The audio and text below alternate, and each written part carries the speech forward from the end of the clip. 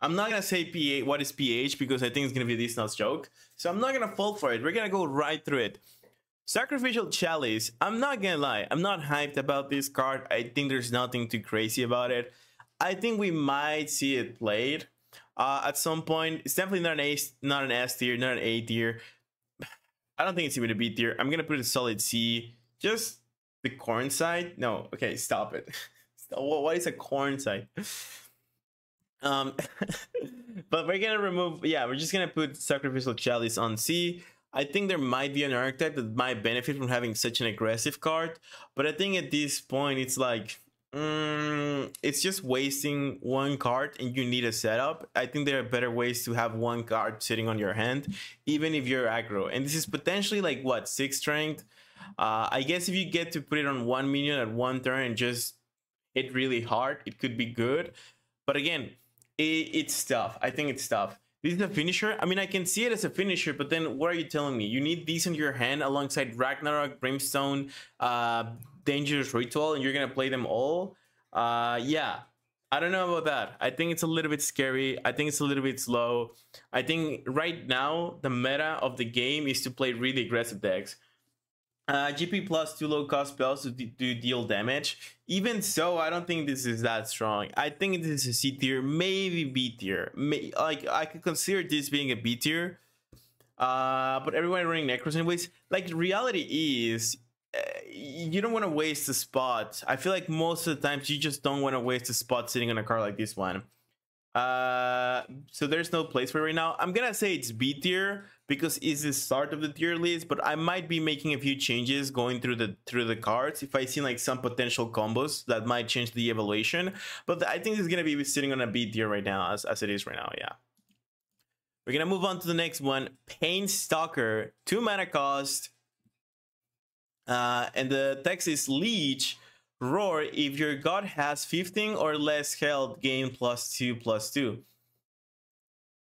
This card is weird, and I'll tell you why. It's a 2 mana. The most important thing about this card is it has no text. There's nothing going on. I mean, no tag. It has no tag, which means like it doesn't have a lot of synergies. So like with other combos or with other cards, but by its own, it's a 2 mana 2/3 with Leech. That's already good. That's already decent. I don't see this card being anything less than a B tier, because stats wise and effect wise, it's a 2 mana 2/3 with Leech, and that's already pretty decent. So just by stats alone, it's kind of nice. And how often do dead players get their HP beneath 15? Well, 2 mana 4/5 with Leech is low-key really good. I'd say this card makes a lot of sense to be played on a deck that, let's think about it, uses Sacrificial Chalice. You can end up like leeching for like what? It's a 4 and then +6. Like you can in theory end up get leech by 10, right? And again, it might be good. I can also see Sacrificial Chalice being played with like Over the Line. I can see this being used in Over the Line, where you just do damage to yourself, and then like Necronomics deals damage to your own god, so you get +2, and then Necronomics, Sacrificial Chalice. I mean, I guess Sacrificial Chalice, Necronomics, Over the Line, and you get a lot of damage done and stuff like that. So I can maybe see this card making some sense. I don't think it's bad. What do you got? Right now, it's not a matter of what we got, because if we end up building a completely new archetype, then it's about what do you get on there, right? It doesn't really matter. We gotta see what other cards we get, and then we gotta start asking ourselves, what do we got? But I think for me, this is gonna be at least a B tier. I'm not gonna put it on an A tier because there might, you know, it might get better. But right now I'm thinking Sacrificial Chalice can be a C and Pain-Stalker can be an A. But we're gonna keep up moving. 3 mana cost, Servilia Feather White. At the end of it's a 3 mana. At the end of your turn, both gods draw a card and take damage equal to its mana cost. Then, if either deck is empty, set this creature's strength and health equal to your opponent's god health. What the fuck is going on with this card? This is complicated for sure. So they take damage equal to the mana cost of the card they draw, which is low-key really good. If you're facing any control deck and they draw a Randion, I guess all of the empowered cards get an extra value or extra benefit because they don't do as much damage as big as the effect they have. So you want to run empowered cards against this card because, let's say, Unbound Flames is a 4 mana damage to your face that is actually works as a 7 mana cost AoE, which is way stronger, right? So Empower is better against this. That's the first thing that I can think about. It seems to me like a really strong card to have on the board. You're both taking damage, but if you are the aggro deck, you're always taking like 1 damage, 2 damage, 3 damage at most, which makes it like worth it, right? Because you're not face tanking as much. It seems to be pretty versatile. I'm enjoying every single piece of it. I don't really see getting into the end game that often. It's not like you're playing a deck that benefits from this guy and then boom, my opening was 30 HP and I get a 30 card, right? It's not gonna happen that often. So I think this part of the text, it might not be as important as it is, but it could actually matter in some games. Is this throw it up on the S, brother? S, but only because she's hot as fuck. What the fuck are you talking about? A? I don't know if I want to. The thing is, if there's an archetype that just really works with these, just going face damage, which already happens with the dragons, I guess it could be really good. But you're taking the damage. 3 mana, 2/4 doesn't really trade that nicely, but it has higher survivability than Neferu because you get to play this card 1 turn earlier. Neferu, it's a 3 mana. Neferu is 4 mana for 4, right? So Neferu, it's just as healthy as this guy. She's 4 HP. Neferu doesn't do damage to your face, but she has to be killed immediately. This one does damage to your face, has less attack, but it gets earlier into the board. And like Frostwing Neferu, it's already pretty good though. That's the card that I'm, comparing her to. Frostwing Neferu is also doing a lot of damage. You gotta kill her immediately. It doesn't see as much. It doesn't see played on every single deck. Maybe it does. Imagine this with Imp on board versus Aggro War, game over by turn 3. Yeah, I mean, if that were to happen, game's over at turn 3, but it could be either the War player game or your game. You don't really know who's winning at that point. Strictly saying, I don't think Frostwing Neferu is an S. And I think I'm gonna put Servilia Feather White on A. Thinking about maybe putting her a little bit higher, maybe the S. At red is where I see it being playable. How if either deck is empty? The thing is, either deck being empty doesn't really matter on that condition. And then if you're playing Dreads, I guess it's not that good. Because if they draw a Dread, they don't take as much damage then, right? So it's not amazing for Dreads, I would believe. I think I'm gonna give it an A for the time being. And I think she's gonna sit on there for a while. And I'm gonna be, changing a few cards. So don't think this is staying this way, right? Or we realize draw and damage is every turn? Yeah, it's every turn. At the end of your turn, I guess. So it's not like some cards have effect at the end of every single turn. This is your turn, which is still pretty good though. But I think like Frostwing Neferu arguably can be a little bit more consistent and like better. But I guess you're both drawing, and like drawing is not bad if you're an aggro deck. I mean, maybe. I'll keep an eye on her. It's a good meal card, and the thing is, yeah, it's a good meal card, right? We'll keep looking. A Nubian Scale Master, frontline, 4 mana cost, roar, summon a 2/2 Bile Reaver. So this is the Blitz card that has burn 1, that is an Anuvian, if you do not remember. If your god has 15 less health, summon 3 instead. Who the fuck asked for new Anuvian cards? Wait, isn't it you, the guy who plays Anuvian? Isn't you, Plucky, the one who is probably really happy about this outcome? Are you playing as the Uno card by being like, who the fuck asked for it? No, hell no? Wait, no? Wait, really? I thought it was you, the Anuvian player. Well, who is a Nubian player? I'm pretty sure someone on chat right now is like a solid Nubian player and loves it. but I don't remember who it is. Well, I guess. 4 mana, 2/4, frontline, summon 3 Ball Reavers. I mean, this can be really nice. Anuvian players do tend to get pretty low HP wise because they are actually not the best deck to fight for the board. They do a lot of damage. This plays around Void Hate quite nicely as well. Oh, 0 Void Hate instead, by the way. We definitely love Toxic Anops. So, like, the good thing about Anuvian Skill Master is compared to what's the name of the spell, Dread in the Night or something in the night that gives you 3 random Anuvians from your graveyard. First of all, this is not random. Second of all, you don't need a big setup other than being 15 HP, which is gonna happen at some point in the game. Because, I mean, either you won the game or you're getting killed and you get your HP reduced to 15. So that's gonna happen. Unless you get OTK in 1 turn and you don't get a chance to play it, which might be the case. I think this card might be solid. Now, is Anuvians strong enough to be back into the meta and fully get benefits from playing this card? I'm not exactly sure. I think that's gonna be the issue. I think the card is good itself, but whether we see Anuvians being played or not, is gonna make a big difference. Now, if you think about it, you could play Control Dead and play Anuvian Scale Master as a control card, and you don't really even need to play Anuvians. This could just be a resource for any deck out there. So the more I think about it, the more I'm trying to say this card is kind of busted. It's 4 mana, 2/4.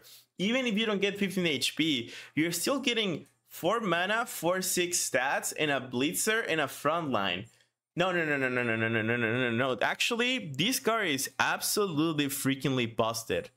Yeah, this is, I think, my first S. For sure. This is just too strong. This card's gonna get nerfed. It's really good stats. It's super versatile. It works with the Anuvian concept. It doesn't have to pursue it anyways. You can just go for the full value. Yeah, this one is getting nerfed. This one is gonna get the Crawling Madness treatment. Like, we're not gonna change it. We're not gonna change it. We're not gonna change it. Wait a minute. Everybody keeps complaining. You know what? We're gonna change it, and then boom, it's gone. It's not gone. Crawling Madness still sees some play, but it just reminds me of Crawling Madness. It just reminds me of the Crawling Madness. First, we're gonna see a small change. We're gonna remove something out of the deck. We're gonna remove the front line. Maybe we're gonna make it a 1/4, something like that. And then boom, suddenly instead of summoning 3 Ball Reavers, you're gonna summon 1, and he has burned 5, something like that. But yeah, then reduce Reavers. Yeah, maybe. Honestly, maybe. The thing is, this is really good. No matter how you look at it, it's a 4 mana, 2/4 with frontline, and having frontline in the game, it's already, you know, something that should reduce the stats on the card. But it's a 4 mana, 4/6, and half of those stats have Blitz, which makes it really strong. And then if you're going mid game, like / late game, and you're playing Control Dead, and you're 15 HP, you get 4 mana, 8/10 stats, and 2/4 of those stats have frontline, and the other 6/6 have Blitz, and you can distribute that damage the way you want to. So I'm gonna save you the tiers. This is gonna get nerfed. Now, whether it gets nerfed or not, does that mean I should not look for this card, buy it? You should, probably. Because from what we have seen is diamond cards, gold cards, high quality cards will be really useful. So with new game modes and everything, you still want to get this card even if it means it's gonna get nerfed. That's not getting nerfed, it's getting buffed. Surely. But we're gonna move on to the next one. I'm sorry, but I cannot agree with that sentiment. Let's keep the Ball Reavers Lich too. Yeah. I think that makes sense. I believe you, man. I trust you. And also, it has the plus value that if you are playing Anuvians, then you want to play this card. The issue is, like, any dead player. This is just like the Beagle scenario. No matter what deck you're playing, you can be playing aggro, you can be playing mid-range, you can be playing control, but you want to play this card no matter what. So it's like really, really, really, really, really good. So I'm gonna say this is gonna get nerfed. Grave Equality, 4 mana. It's a spell. Summon a creature from your board and copy for your opponent. Give yours bleeds.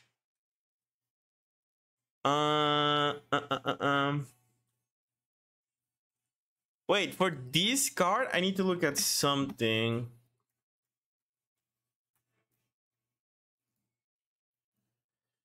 Because I believe...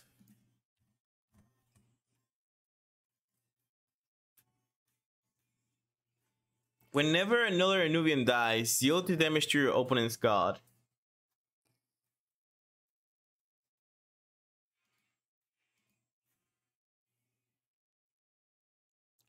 Wait, where's the tier list? Where did I put the tier? Oh, it's on the left side. Okay, this one is right here. There you go.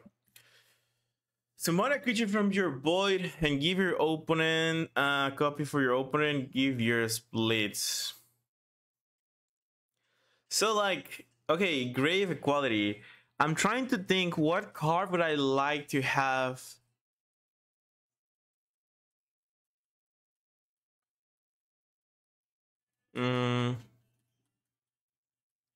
I mean, there's a few things you can do with this card. This card is really, really interesting because, first of all, I mean, I guess we're only getting 6 dead cards, so this is what we got. For meal 1/1 guy, like we can actually bring Servilia Feather White. We can actually bring Servilia, and at the end of everyone's turn, everybody's gonna be taking damage from the cards they draw, and then like, you know, it's gonna be annoying for them having this card as well, right? Because now they're taking damage. So in a way, I'm feeling like Grave Equality.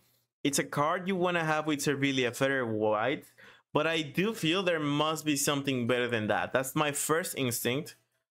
Let's see. Like, I can see you playing Bumfly and then trading the Bumfly and making like 6 damage phase with 4 mana, but both players are getting the 6 damage phase. So what is a card that I would love to have on my board that I can trade against my opponent? What is a card that I would love to have on the board that I would love to trade against my opponent? There must be something really special about this card that I'm overlooking, because I can't remember all of the cards right now. How do I browse? How do I... Palo? Palo. I understand, filter. So let's go with that. And let's just look at the last few expansions. Bum, bum, bum, bum. Let's just look at these because I think these ones have the most impact.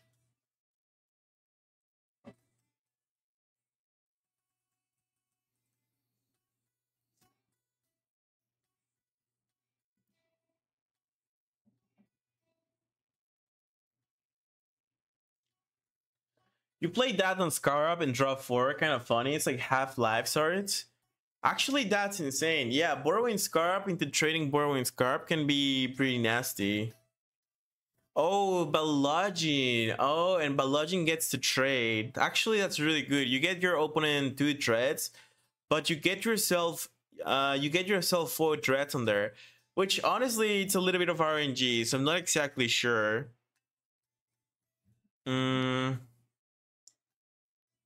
I guess you can get Roaring Dreadworm and trade yours. Now you have like 2 5/5s and your opponent doesn't. But it's not like that breathtaking, right?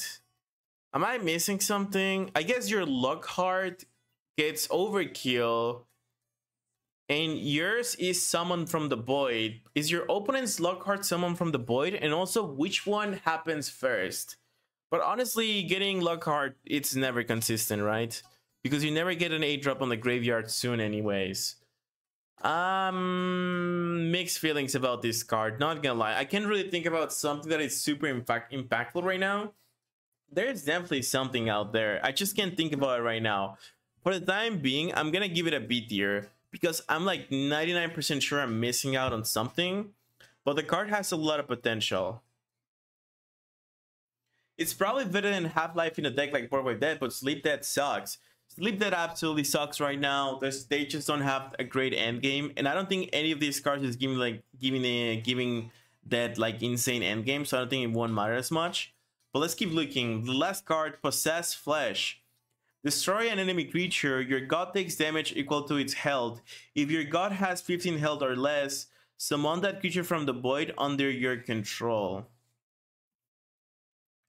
Yeah, I really thought about Grave Equality into Servilia is the end game.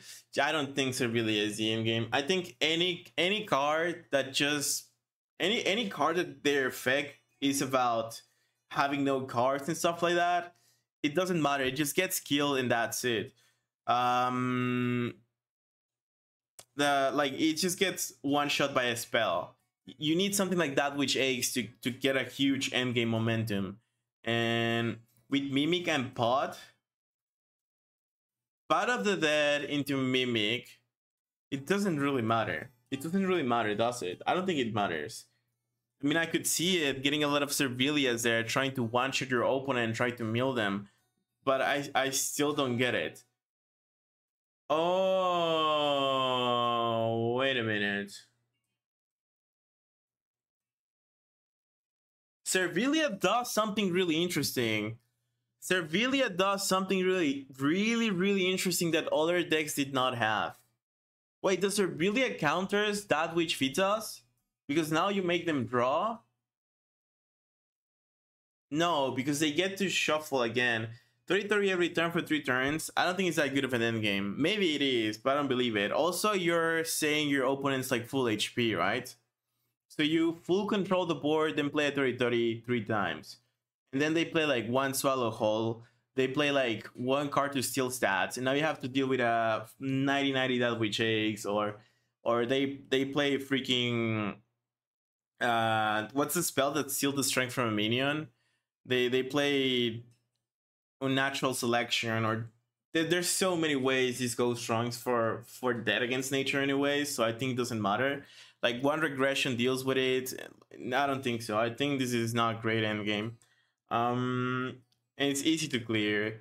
You mill their win cons, we will see. I mean, surely we'll see though, but I'm not super hyped on this. I'm not super hyped on the train though. Possess Flesh, destroy enemy creature. If you got us 15 or less health, summon that creature from the void under your control. I think this can be actually really strong. Like, okay, they are giving control decks. Like, this is a good control card. This is arguably a good control card. This is also a good control card. And this is also a good control card. And if you're playing meal control, which is not always the meta, like there's a few other ways to play dead control. Could be board wipe dead, could be like sleep dead, could even be rock breaks. I think this is okay, but none of them is crazy good. I think Possessed Flesh has potential to give you a lot of value if we ever go back to a tempo-oriented meta. But again, if the meta is to play combo, Possessed Flesh makes no difference because combo decks don't even care about this. It all depends on how far we're gonna go from combo being the meta on the game, right? So if nothing changes, this might not be as good. I'm still gonna give it a B tier for the time being. It has potential, but again, I need to see what other cards we are printing from the other domains to give it a more accurate assessment on which standing it should be on. But I think right now, this is how the tier list is looking. I'm putting Serpility on an A tier, but I'm not 100% sure on what deck would I play her. I think Anuvian Scale Master is undoubtedly the most broken card we have seen right now, and I think it's gonna get nerfed 10 out of 10. It's too good to be true. I think Planestalker can be really good. If I had to order them, I would order them this way, and this would actually be the order in which I have them. I think Planestalker can actually be an A tier maybe, but I think this is the way I like them right now. And I guess we move on to the next section, right? Filter, we're gonna move on to Deception. So Deception is getting, okay, it seems like every set is getting 6 cards, or every god, which is pretty cool. I like that. 1 mana cost, Poison, Gonch Berries. I never had Gonch Berries myself before. Maybe they're tasty, but they give a creature burn +3, and Afterlife give a random friendly creature burn +3. I could see this card being played, and at the same time, I don't like it because I feel it is too slow. It kind of reminds me of Ragnarok, but Ragnarok is way more efficient. Ragnarok, it does damage to your own face, but you get burned to everybody, and you don't have to wait that many turns for the effect to proc. So I'm gonna say this is not great looking for me. I'm not even gonna think too much about it. I'm gonna give it a C tier. The berries are elite. Maybe they are elite. They don't give burn to yourself, and it forces your opponent not to play anything on that sense. Maybe if you play them on turn 1 against an aggro deck, it could make a lot of sense. Like against aggro war, they start with Skulking, you drop these, you slow them down for a while. Maybe B tier. I'm gonna let it on B tier, but for me, it's gonna be the lowest rated B tier we have right now. Let's go to the next one. 2 mana cost, Divertimento. Shuffle 2 cards in your deck. Draw the 3 cards. Shuffle 2 cards into your deck. Draw 3 cards. Your opponent shuffles 2 random cards into their deck and draws 3 cards. Shuffle 2 cards into your deck. So I grab 2 cards from my hand and I put them on my deck. And then I draw 3 cards. Let's go. Your opponent shuffles 2 random cards into their deck and draws 3 cards. So I'm gonna take away from their hand. They don't get to pick them, and then they draw 3. And I pick 2, and then I draw 3. But I wasted 3 cards to draw 3. But I get to shuffle my hand. So Divertimento is basically me playing flip and forcing my opponent to play flip as well. But they are getting their cards randomly. I don't like that concept. Why do I have to play flip? I think flip is not I mean, I can just play flip myself. It's basically the same outcome. I don't need to run a card and waste 1 spot. Flip will get me 2 random cards, remove 2 random cards. These will remove 3 cards from my hand, give me 3 cards from my hand. So flip is just better because I don't have to waste space and I can do it whenever I want. So it's a B tier for me at the time. Maybe the potential of removing a mana search card from your opponent's hand or something like that. But you're also essentially making them draw 1 more. It's 2 mana. Make your opponent draw 1 as well. So unless you're playing Meal Deception, this could go really, really, really wrong. Because you're just making them draw, which is pointless. So Divertimento, maybe D tier, who knows. Not excited about this one, not right now at least. Maybe I'm missing out on something, but this is flip with extra steps and less reward because you even get your opponent a new card. 2 mana cost, Shadow of Tower Threat. Hidden. After a creature with hidden is summoned or a creature gains hidden, give it +1 strength. So like we get, I think in a wild, a card that supports Hidden Rush Deception, which is interesting. Hidden Rush Deception on the meta. I actually don't know how I feel about this. I like it. I think it's gonna be annoying to face. It's a 2 mana 1/2. I think this card had the potential of being 1 mana. And I could be like, it could be too good, but right now I think it's playable. I'm just not excited about playing it. It's just entirely for aggro.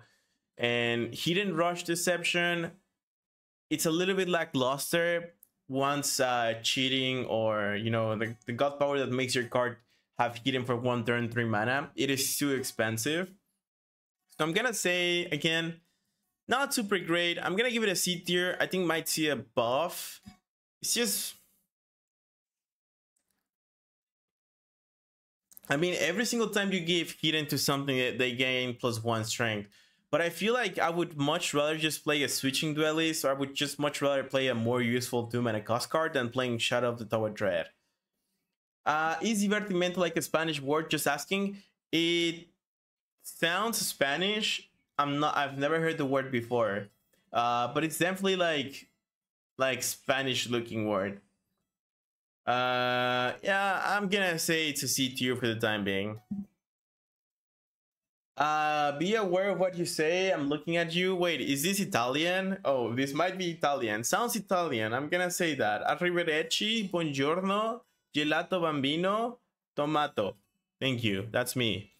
3 mana cost, pizza pasta mandolino. There you go. There you go. There you go. ¿Le tienes miedo al éxito, dude? The mirror? What do you mean the mirror? Oh, okay. Countless de la Poor. Roar. Gain hidden after these attacks and survives. Transform into the Countess Mirror and equip it. So you play her, and then she needs to attack and survive, which means she has to go face or attack a creature with 0 attack, which is not gonna happen that often. And then you get this good looking funny mirror. Let me put this to the left side so you guys get to see it. After a friendly creature attacks and survives, summon a soulless copy of it that attacks the same target and lose 1 durability. Afterlife, summon Countess de la Poor. So, okay, I get the vibe now. It just feels complicated. Again, it looks way more like an aggro card than anything else. You need to attack with her, and then once you attack with her, you need to attack with another minion once you have the relic equipped, and then you're gonna summon a copy of the minion and it's gonna attack the target. So she can set up some really nice, strong combos, but how often are we gonna get the mirror procced? Because essentially you need a few minions, and you need Countess de la Poor to survive any clear. She's also 3 mana, which is a little bit expensive to play, having this effect and having 1 HP. Because let's take a look at Sevilla. You know what's the thing about Sevilla? Is Sevilla, on the other hand, she has 4 HP for 3 mana. This girl has 1, but she is hidden. It's definitely suited for Hidden Rush Deception. I can see them getting some value. They are giving Hidden Rush Deception some love, and like that's what we're looking with Shadow of Tower Dread. Divertimento, I think it's useless, and then Poison Grunge Berries. I mean, maybe for control, maybe for aggro, it could work both ways. But it just feels like if you're playing against any control deck, anyone, and they have 1 way to clear the board, you're in so much pain. Like if you ever waste 3 mana and then you get Auric Rush or Bar Fight or Savage Strike or Tracking Bolt or the 1 mana cost Apple from nature deals 1 damage, or like any spell, any card, you're gonna feel bad about it. Because aggro decks don't have time to waste. If you're wasting time as an aggro deck playing something like this and it gets answered immediately, you feel like you already lost the game. That's oftentimes the feeling of aggro. If you cannot just do something quite strong and proactive on that turn, you feel like you're just falling far behind too fast and you're not gonna win the game on time. And that's the vibe that I'm getting from her. For the time being, I'm gonna give her a B tier status. I think it's better. I think it's better than Sacrificial Chalice. It's probably not better than Possessed Flesh, even though it's a dead card against a Deception card, but I'm gonna put it on there. Think of the Lethal Prowler meme though. Oh, the thing is, Lethal Prowler already goes face. You don't even need this for Lethal Prowler to work. So you can just create a copy of Lethal Prowler. You would love this if you had like this is for getting a really strong minion. Like let's say the one that copies the attack of another minion. Like let's say you go Dark Knives, switching Duelist, and then your switching Duelist go face, and then another switching Duelist goes face, and you deal like 18 damage in 1 turn. That's pretty nasty, right? I think that's the goal for this card, but how often is that gonna happen? I'm not really sure. Shadow of Lethanon with the Tower FFs. Shadow of Lethanon with the thing is, guys, the meta is just gonna adapt. Like maybe right now people are not gonna get as punished, but if people are really playing these aggro decks with 1 HP, the meta is gonna shift. There's so many ways to deal 1 damage to cards, it won't really matter. It's just a matter of how fast the meta changes to adapt against these type of decks. And so I believe this is not gonna be super strong. It definitely has meme potential, but I don't think it's gonna be insanely nasty unless there's a way to proc this immediately. Like let's say, how could you ever make her attack immediately and get the relic immediately? And also she can stay on the board forever, so if you don't answer her, she is a setup that will never, I guess. The thing is, relic removal kills this card as well. She goes face, your opponent plays relic removal. Well, The setup is hard. The setup is hard. I'm gonna say, oh no, but after, okay, no, relic removal only spawns back counters the labor, so it doesn't answer immediately. I still don't see a huge value on her, so I'm just gonna leave her B tier for the time being, and we're gonna move on to the next one. 3 mana cost, imprisoned here, hair. Frontline cannot attack. Afterlife, mana copy of the weakest creature in your opponent's hand. Now, this one is actually super spicy, man. This one has a lot of potential if you're ever facing like a greedy control deck. Because there's definitely gonna be moments on which they only have like a really strong 8 mana cost, 7 mana cost banger. This could be really good, actually. That card is stupid, yeah. I don't know how to feel about it. It could be really good, honestly. It could be really, really good.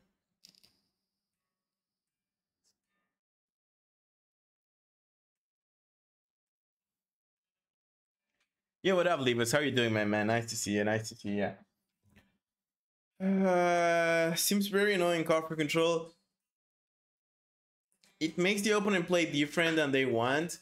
The reality is Coronet copy and return to hand or fuck up combos. The thing is, this card doesn't fuck up the combos. She doesn't do anything to the combos. And that's the issue. Like, this card is really weak against combo anyways. Because combos don't even play like strong minions. So you only copy. Yeah, you only copy, you do not remove the card.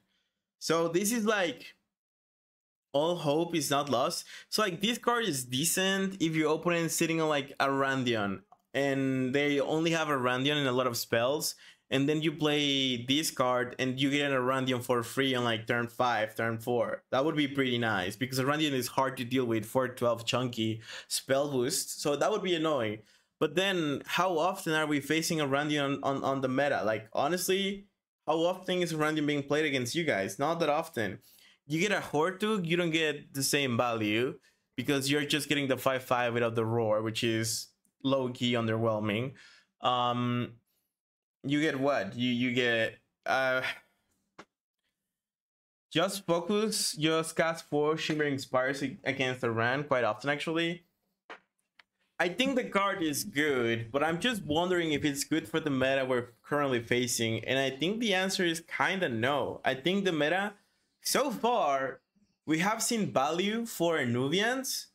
Like, we have just seen more aggressive cards. This is just more aggressive gameplay.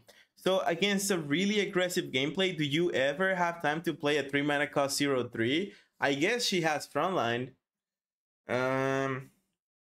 Again, I'm gonna say B tier / C tier just because I don't see the potential realizing right now.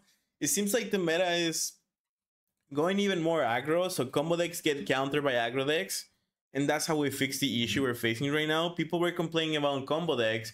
How do you defeat combo decks? We just go more aggro, and then we need more tempo to defeat aggro decks, and we need more value to defeat aggro decks and stuff like that. More clears.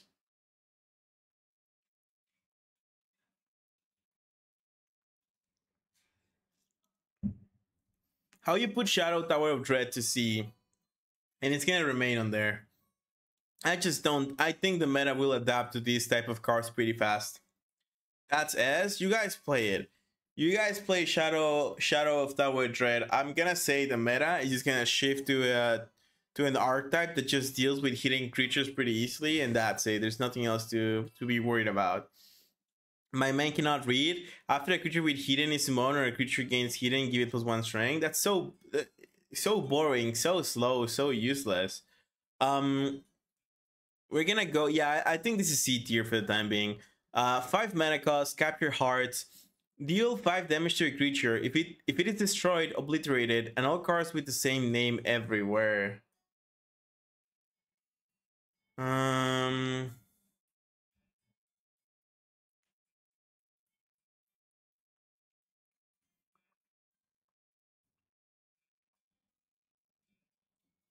Like, true.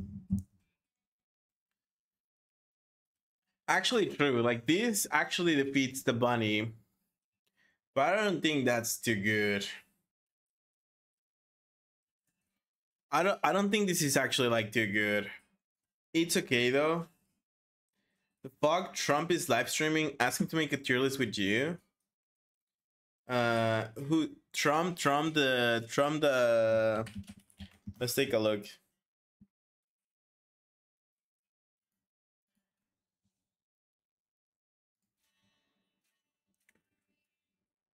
What the fuck? Trey's watching. Trump's not streaming. What do you mean? Divertimento will probably work like Flip, so it will be trash. Yeah, exactly. That's exactly what we said. Like, bro, real Trump. Oh, I don't think he wants to make a tier list with me. Then you had even you mentioned the left bar. I don't think it's gonna work. Yeah, I wouldn't run this. I think this might be okay. I think this is underwhelming, and I think this is good against nature. What else is this good at against? I mean, I wouldn't mind playing these. I guess you can kill Coronet. Capture hearts, you kill Coronet and you remove it from the game. So this is like a good Coronet counter. You still need to survive one strong minion though. I guess it's also good in Nubian. Yeah, it's good against those as well.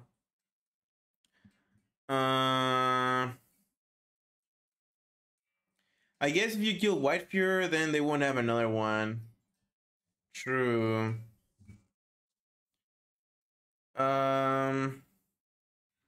You can copy teacher, play it, and obliterate.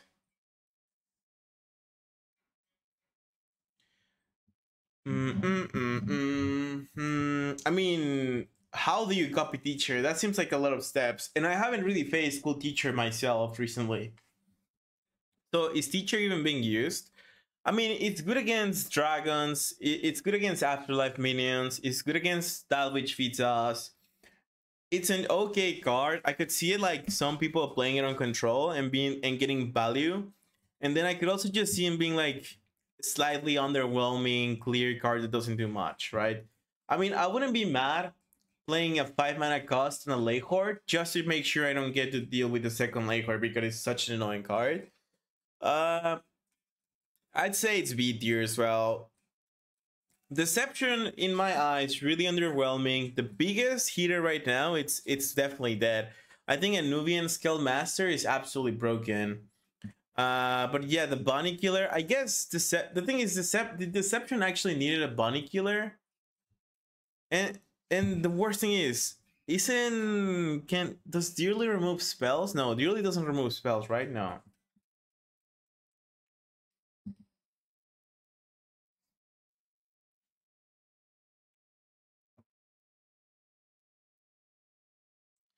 Didn't control deception already fuck nature though? Yeah, that's exactly like did deception needed more help? I would arguably say Dead needed help against nature, but they are not really getting it that much. I think Nubian decks still get wrecked though, which is funny. Definitely you need a bunny clear when they have a million bunny stealers. I mean, deception can still struggle against nature, even if they can copy the bunny. Because I mean, nature is gonna have a bigger bunny than they do. But then like deception can run charm and just get more tricks out of nowhere and just surprise your opponent more often. You have to play a more greedy deck, which makes it a lot weaker against aggro decks, but it's still fine, right? Best bit killer. I guess capture heart. It's I didn't really thought about it. No, yeah, I guess that's nice. Having a way to deal with the light decks, which are incredibly annoying, it's a good feeling. Actually, a good feeling. So we get a way to actually remove the combo. I also feel like if there was one god that could deal with best speed, was probably Gotham Light, because they can steal so many resources. They can be so annoying. I mean deception, right? But yeah, I'm gonna keep it on B tier just because did deception really needed more help against combos? I think deception in reality is the only deck that can really nicely deal with any combo on the game, right? And it's still a 5 mana cost card, so it's gonna take you some time to get there. So I think B tier is suitable for that card on the time being, and we're gonna move on to the next one. We're going to light. Light looking werewolf theme. Are we gonna have some vampires theme? Because this seems to be, this is werewolf, yeah. If we get vampires, who's getting vampires? We're gonna see. 2 mana cost, Howl. Draw a creature with strength greater than its health. If it has mana cost 3 or less, repeat once. Draw a creature with strength greater than its health. If it has mana cost 3 or less, repeat once.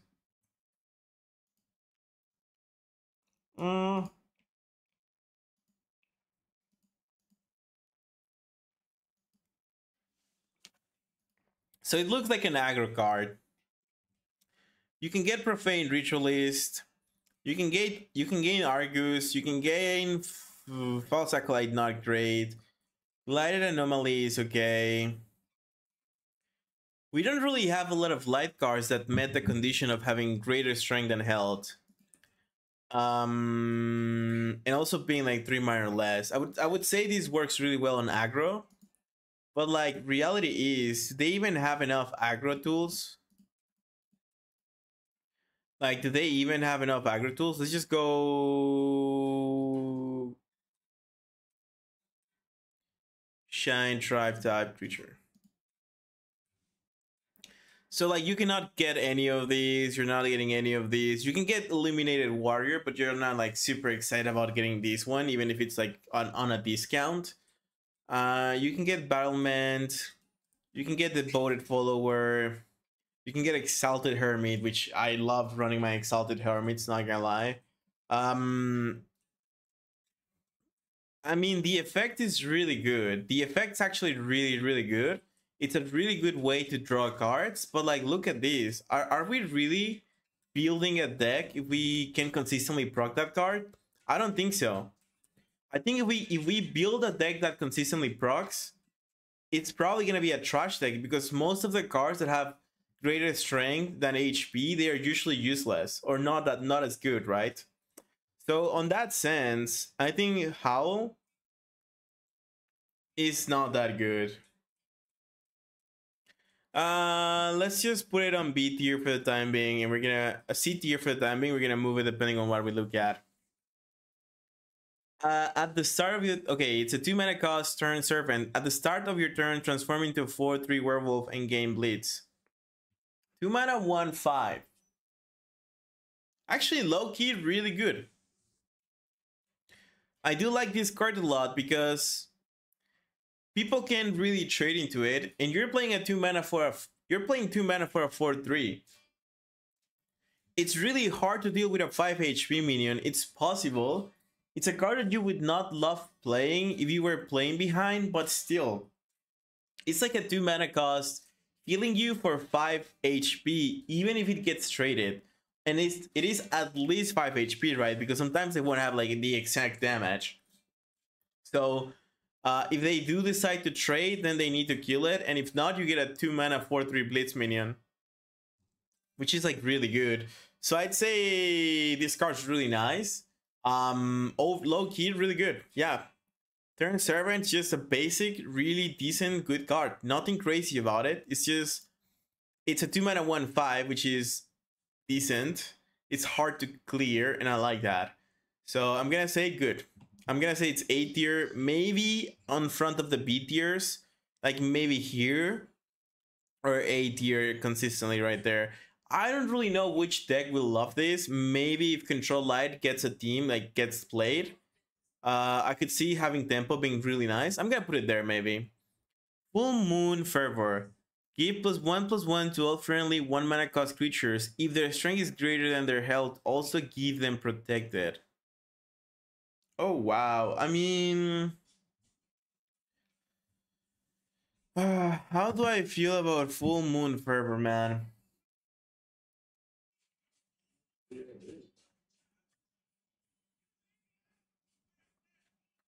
Again, the only issue is most of the minions that have higher strength that HP is that they're not that good. And then you have to run specifically 1 mana costs. So we can actually look this one out. Thing is, how am I making that happen? How am I like eliminated water? Bro, literally that's it. Literally that's it. I mean,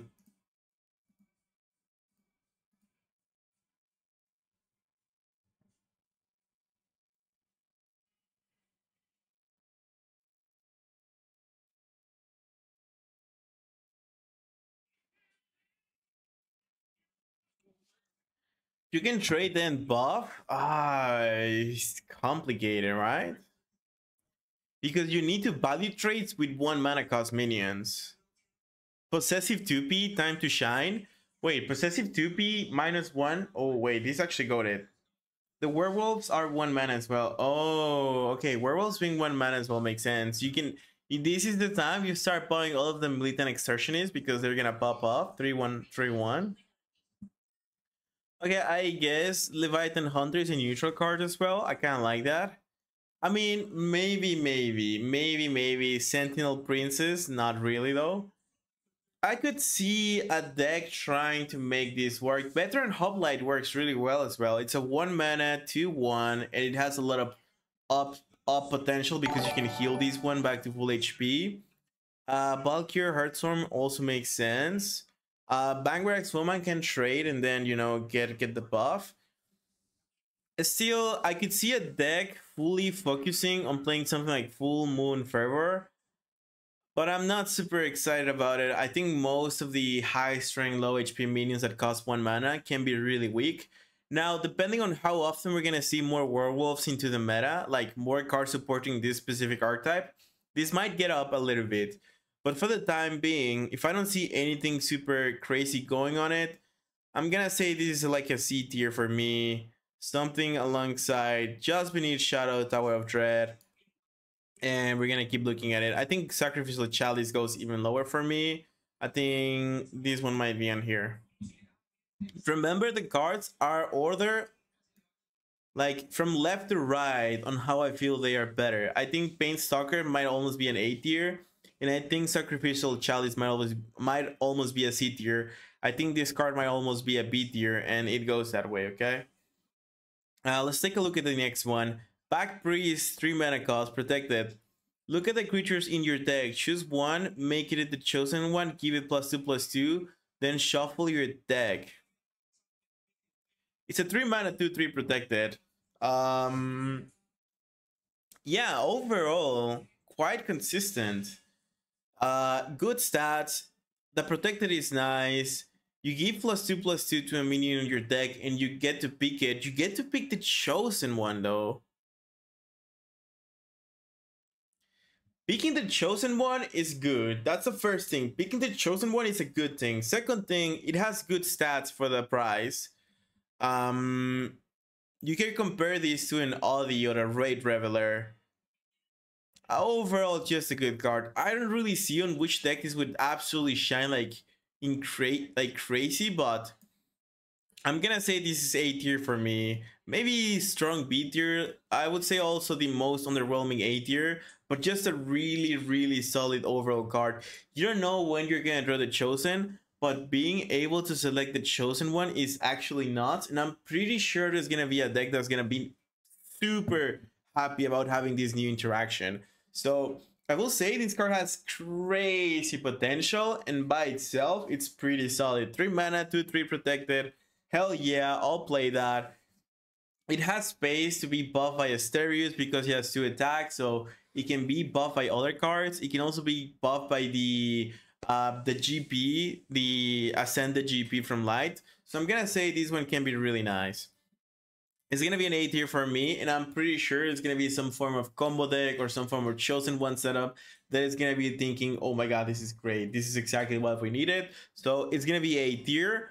And I wouldn't be surprised if this ends up being an S tier in the future when someone finds a deck that can explode the effect of this card. We're gonna go to the next one. Levicus Lupine Preacher. Well, this is on YouTube. I will upload this in YouTube. Um, Levicus Lupine Preacher, 4 mana, protected.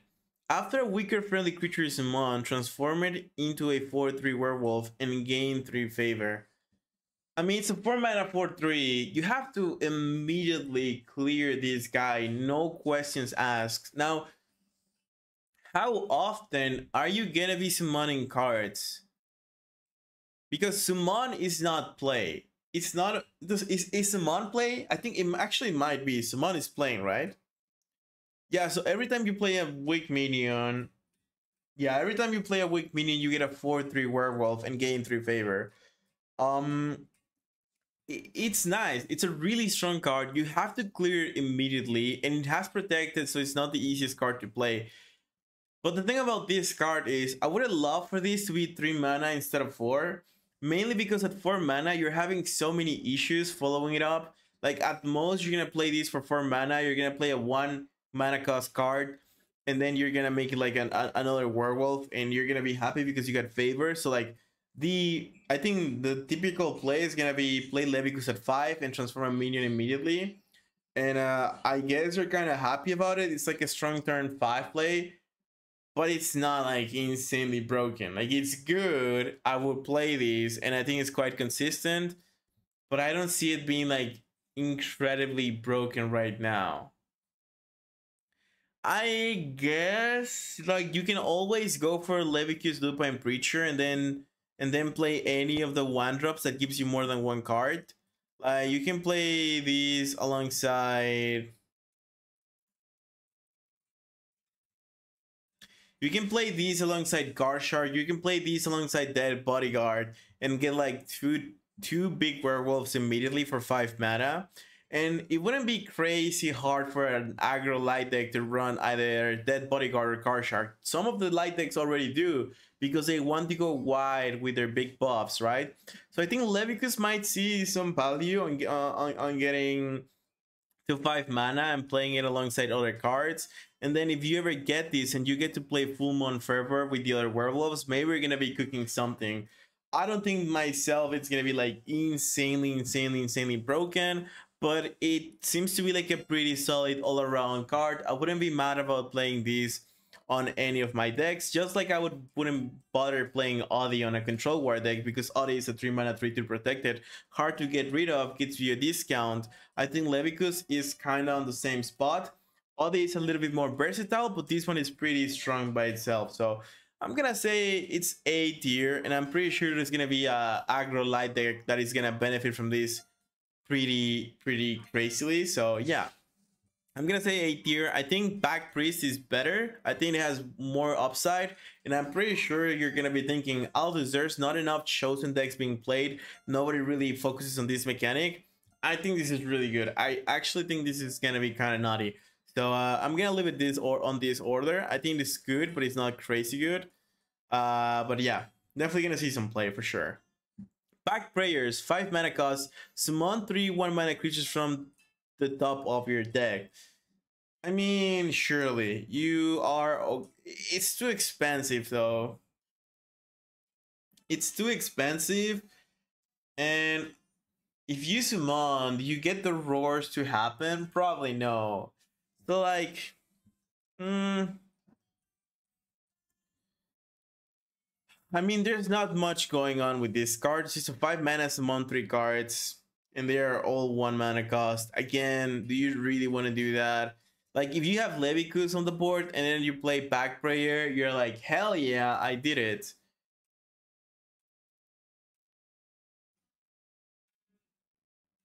Wait a minute. What happens if you play Levicus and then you play like Best Speed Light? There isn't enough board space for that. Yeah.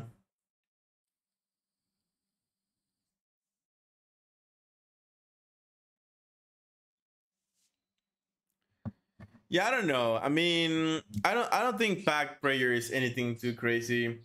They transform before they summon or Best Speed is my guess. Yeah, you're absolutely right. So this wouldn't really work with Best Speed anyways.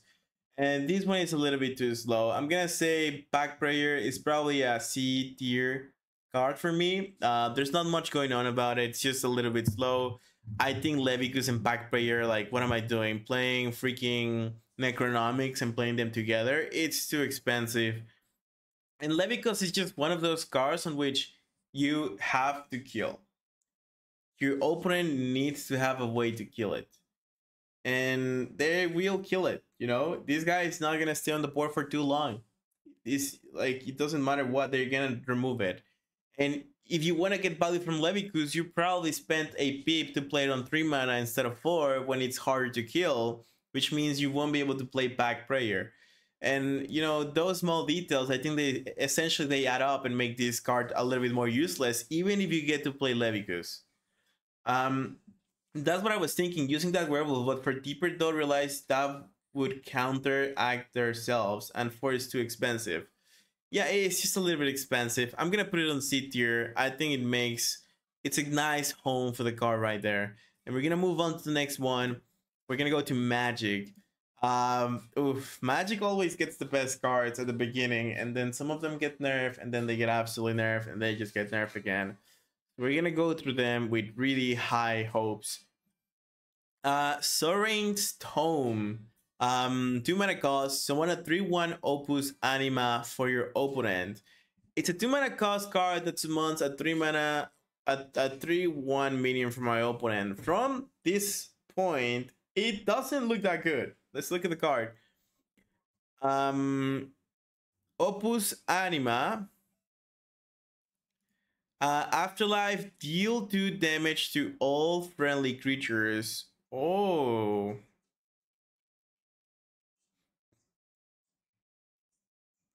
It's a good looking board. I mean, a good looking book. You need follow-up. The thing is, if you play this, you need to follow up to kill it. So I guess like Sovereign's Tome and then Mage Bolt Afterlife. Yeah, I mean, it's essentially 4 mana, the all 2 to all. In a way, it is. If you are sitting on a Shadow Scryer, you can actually do it for cheaper. If you're sitting like on a final draft, you can do it for cheaper.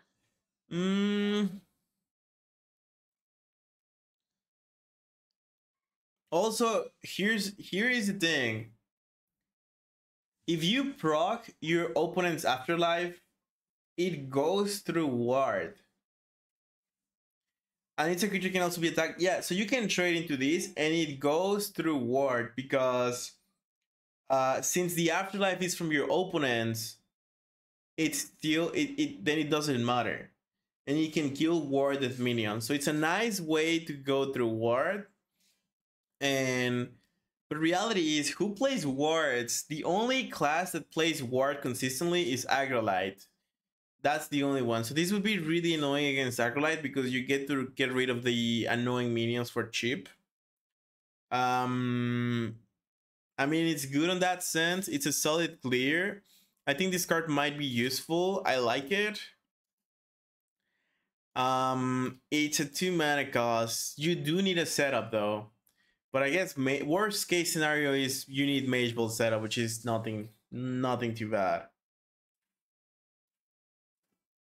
With Wererat, I guess with Wererat could be really cool as well. I'm gonna say this card is high B tier or maybe A tier, because I could see it being pretty useful, but I also don't think it's gonna be like game breaking. I'm gonna put it on high B tier for the time being. And I need to think more about it because, again, doesn't care about combos. Combos don't really play minions that often. Relic Slayer. Dealing 2 damage is a little bit underwhelming. And if you're into the mid-late game, right? If you're early game, you will need to play Mage Ball. And at that point, you could just play Farlight Gauge. You can play Tracking Ball or like Crystal Rain. It gets a little bit cheaper. It's better than Crystal Rain, and some people still run Crystal Rain sometimes, so I'm gonna say it's probably A tier because it is pretty versatile. This card is a problem for Argolite indeed. Yeah, I'm gonna say it's a problem for Argolite indeed, so I'm gonna keep it on there. It doesn't work well with Spell Boost because you're not getting the benefit from Spell Boost, which is so. Also, if your opponent has a full board, they can play around it by not summoning the 3/1 for my opponent, because a full board will counter this.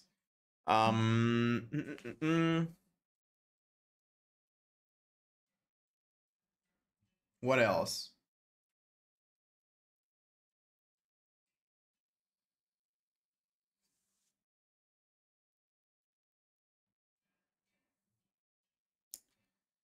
Four mana Crystal Rain goes to Ward. Now said, yeah, yeah, just 8 tier. That's enough. You're right.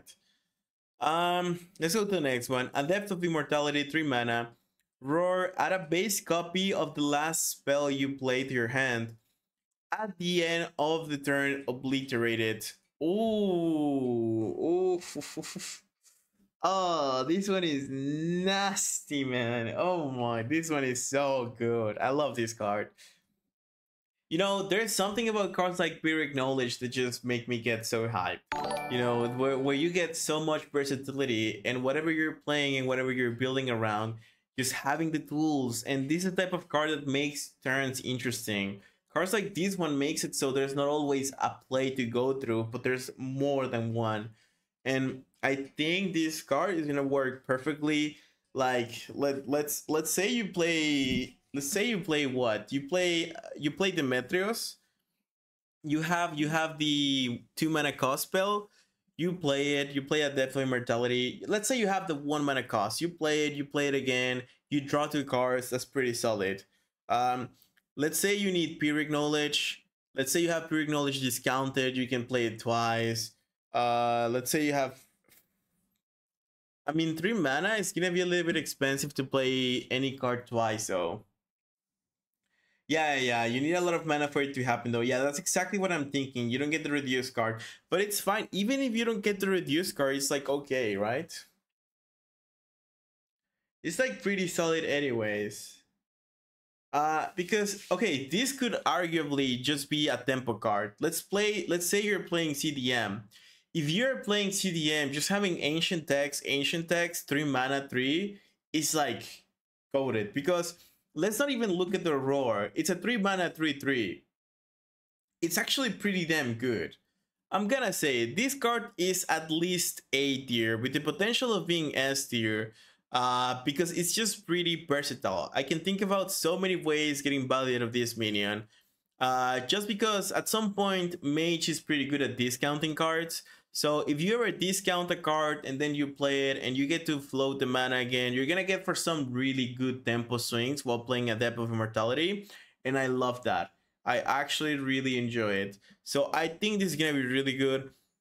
I think this might be better than Turn Servant. I think this might be better than Servilia. I think this is actually pretty nice. And I don't think it goes into the incredibly broken territory, but I think it might almost be there. So I'm gonna say it is really good for me. Else is too slow, impossible to use. I'm gonna say this is just an insanely solid CDM card.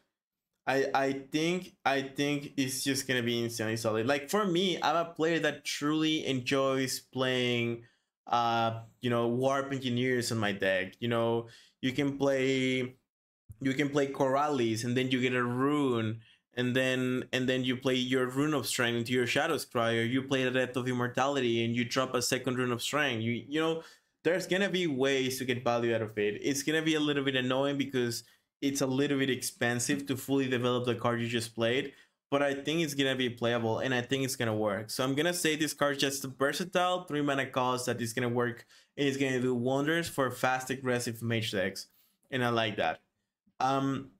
Gideon, Insurgent Prodigy, 3 mana cost. Roar, draw a card. If your hand is full, shuffle a 1 mana cost copy of each spell in your hand into your deck. Draw a card. If your hand is full, shuffle a 1 mana cost copy of each spell in your hand into your deck. What the fuck is going on with this card? So, I mean, with this card, you obviously have a goal. You want your hand to be filled. And if your hand is filled and then you play this guy, you're gonna shuffle your entire hand into your deck. and then it's gonna be 1 mana cost for each one. Too hard to feel hand? Is it really though?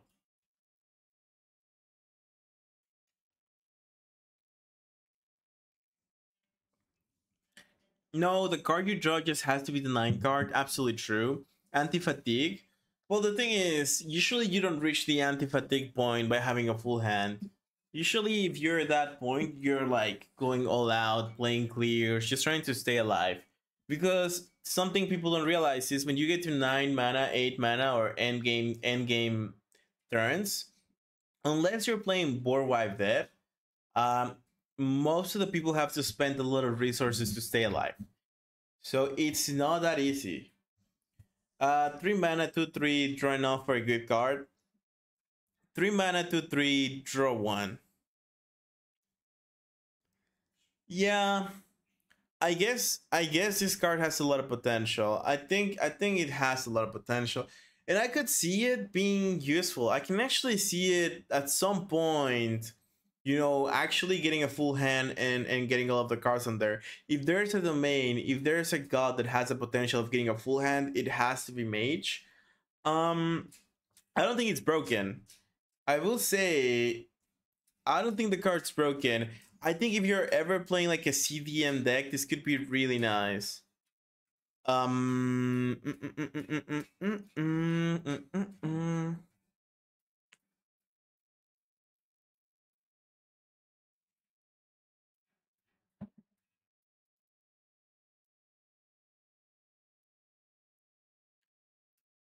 I'm gonna say this is good.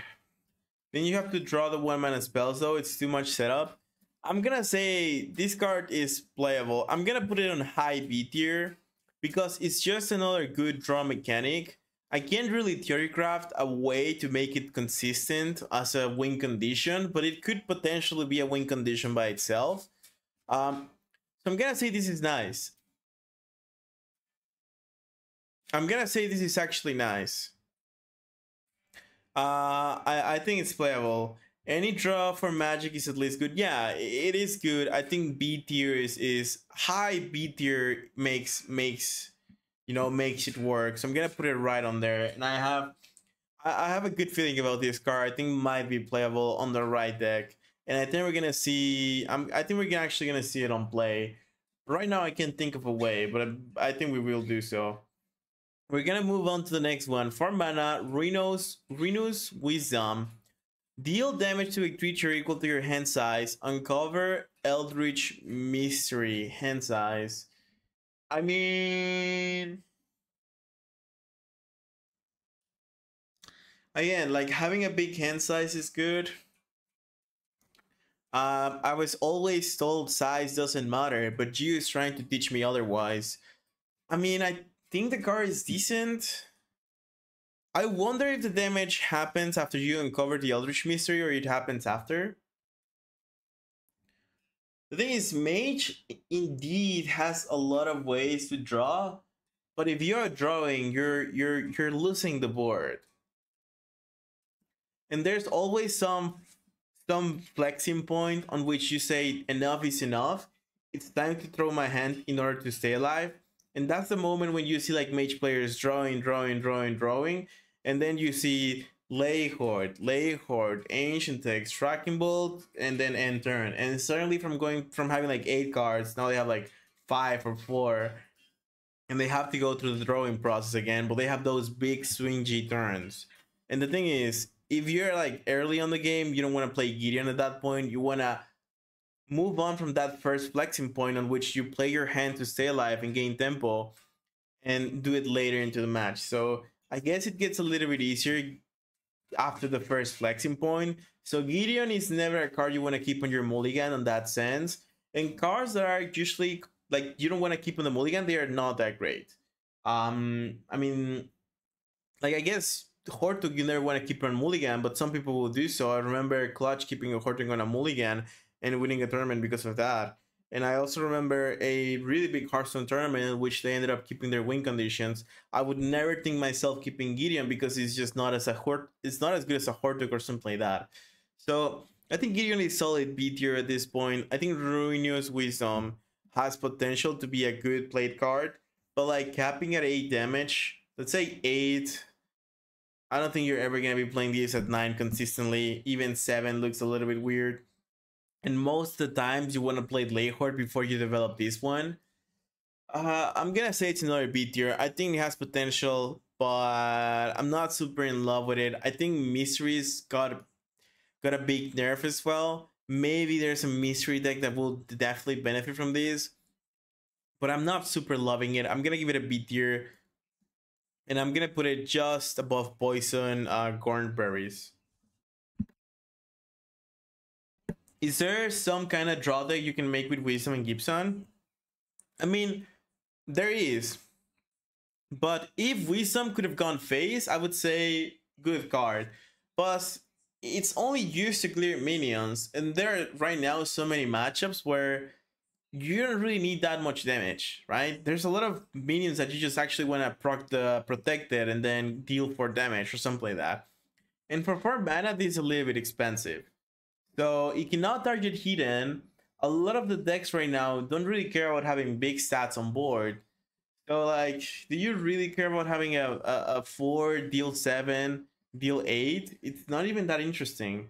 So yes, you're getting an Eldritch Mystery, so I guess that's the upper side compared to the other cards, but then you do have a setup you need to you need to accommodate to in order to make it work. So I'm gonna say it's meh. I think this could have been 3 mana and I would rate it like 8 tier, but at 4 mana it's a little bit expensive for the effect. We're gonna go to the next ones. Illicit Summons, 6 mana, pretty cool art. I don't know what the fuck is going on, but I like it. Summon a random magic creature with mana cost equal to your hand size. I feel like this is too risky, but in order to make an accurate reading on this card, let's just go through it. So it's like magic. And of course, the bigger the better, right? So let's take a look at 9 mana cost cards. Let's say you have... No, wait, how do you even get these at 9 mana? It's impossible, so 8 is the best. Hello? Oh, yeah. So let's go, you go to 8. You get a Sent Astrologer. You feel like you made such a big setup to get these, and you feel a little bit disappointed. You get these and you're feeling okay. You feel like life matters again. 2/5 insane. You get Frey and you feel disappointed. You get Thome Golem and these are roars. You get an 8 mana 8/8. You spend 6 mana to get there and you have 8 cards in your hand. So you probably could have done something different on that turn. But instead, I mean 9. But instead you went for this minion. You feel disappointed. And then you get Prodigy Sped. At the end of your turn, give your God Protector and ward. After your God loses Protector or ward, give your God Protector or ward. Okay, this guy is really interesting. I guess you would be happy about getting this guy, and maybe this guy, and then these two are underwhelming. And the turn was actually pretty tough to get there, so not too hot. Let's see the 7 mana cost. Maybe 7 is the sweet point for this card. Gigamonte, kind of bad. Well, we know these ones because there's a card that consistently gives you 7 mana cost cards. And I would be lying to tell you if I told you I get so disappointed by my 7 mana cost drops so often. I'm always waiting, hoping I'm gonna get Planet or Centurion, and I never do. And I lose my game right at that turn. So I will say Illicit Summons seems to be pretty underwhelming because at some point I could have just played a 6 mana, right? Like I don't have to have 6 cards to play a 6 mana cost minion. So I could have just played a 6 mana, and then if 7 and 8 are so underwhelming, then what's the point of playing a card like this one? None, right? It's just trash. So I will say Illicit Summon for me is still okay to set up Outer Magic for Mystery. I guess setting up Outer Magic for Mystery could make some sense. But yet again, I'm just not feeling it. I'm gonna give it a C tier. If Mysteries try to make a comeback into the game, maybe they will do so. Maybe they can do it well, but for me, I'm not in love with this. I think the setup is hard. I'm gonna say it's above Back Prayer, but that's the most love I can give it. I'm gonna put it here. We're gonna move on to the next one. Prodigy's Pet, 8 mana cost. At the end of the turn, give your god protected and ward. After your god loses protected or ward, give your god protector and ward again. So this card's kind of crazy, right? Isn't this like really good? Because I mean, you can potentially die. This guy makes you immortal, literally. Because if you lose, like, let's say you're playing against Dreads and you're afraid of dying from Dreads, you could literally draw all of the Dreads, they proc the ward or the protected, and then you get it again. And then you draw another one and you get it again. And then you work on one and you get it again. Interesting how it works with melee. I mean, it should be like melee hits and then you get it again. Melee hits and then you get it again. Melee hits and then you get it again. Because it's 1 damage, 1 damage, 1 damage. So this card makes you immortal on a way. Now, he could die. You can kill this minion. He's an 8 mana 8/10. Shouldn't be that hard to get rid of. And I wonder if this is actually worth it. Like, essentially, this minion has frontline. Reality is, it's an 8 mana 8/10, gives you ward protected, and has frontline. That's how I would read it. And that's pretty good. 8 mana 8/10, frontline, give your god protected ward. Dreads won't pop your ward, but they will pop the protected, and it's either of them being popped, then you get it again. So even if it doesn't pop it, you get it again anyways, because they will pop protected. So it's fine. If you're playing Mage Mirror and someone plays this against me on a Mage Mirror matchup, I'm devastated. If I'm playing a Randion and someone gets it, now I have to kill this guy first, and then I have to go like remove the ward, remove protected, and then aim to kill my opponent. So this is annoying to face in specific matchups, but it's nothing too crazy. I could see just, I mean, also if you're playing against Bomb Dragons or any, if you're playing against Bomb Dragons or any like, you know, dead deck that is doing damage to your face, this is gonna be really annoying to deal with. Unbound useless already. Nah, both right? Or am I reading? No, yeah. It after you got loses protector or ward, so any of those that you lose, you gain both again. So it doesn't matter. Yeah. So you can, it can be, or and you're gonna get it anyways. So essentially immortality, but you have to, like, they're just gonna kill the guy and that's it. He doesn't have protected or ward, but it's an 8 mana heal for 10 and get protected and ward, and that's like low-key really good. But at the same time, I'm thinking, I mean, I could just play a Winter's Bounty for 6 mana and have the same effect and maybe even better. Like Winter's Bounty, just, it's a much better card than this on a way, and I think they do the same thing. You high roll this on 6 and you win easy. Oh, I elicit summons into my 9 hand and then Prodigy and get Prodigy's Pet. Surely I will do that, right? And if I'm playing against Control Deception, do I even care? They probably just gonna Stone Skin the guy, let me get protected and ward, and then just keep on playing for a while. This or Randy, nah, like you don't even win. I think. I guess it's really good against some archetypes, but how are you even getting there? Enough is enough. Prodigy's Pet. It's enough of a Prodigy to be on a low, I'm gonna say mid B tier. I'm gonna put it above Countess de la Poor, because I could see this being annoying on some matchups. Actually, I'm gonna put it just above Radius Wisdom. Let's get the 2 mage cards that kind of have the same art style together and let them vibe together and be friends together.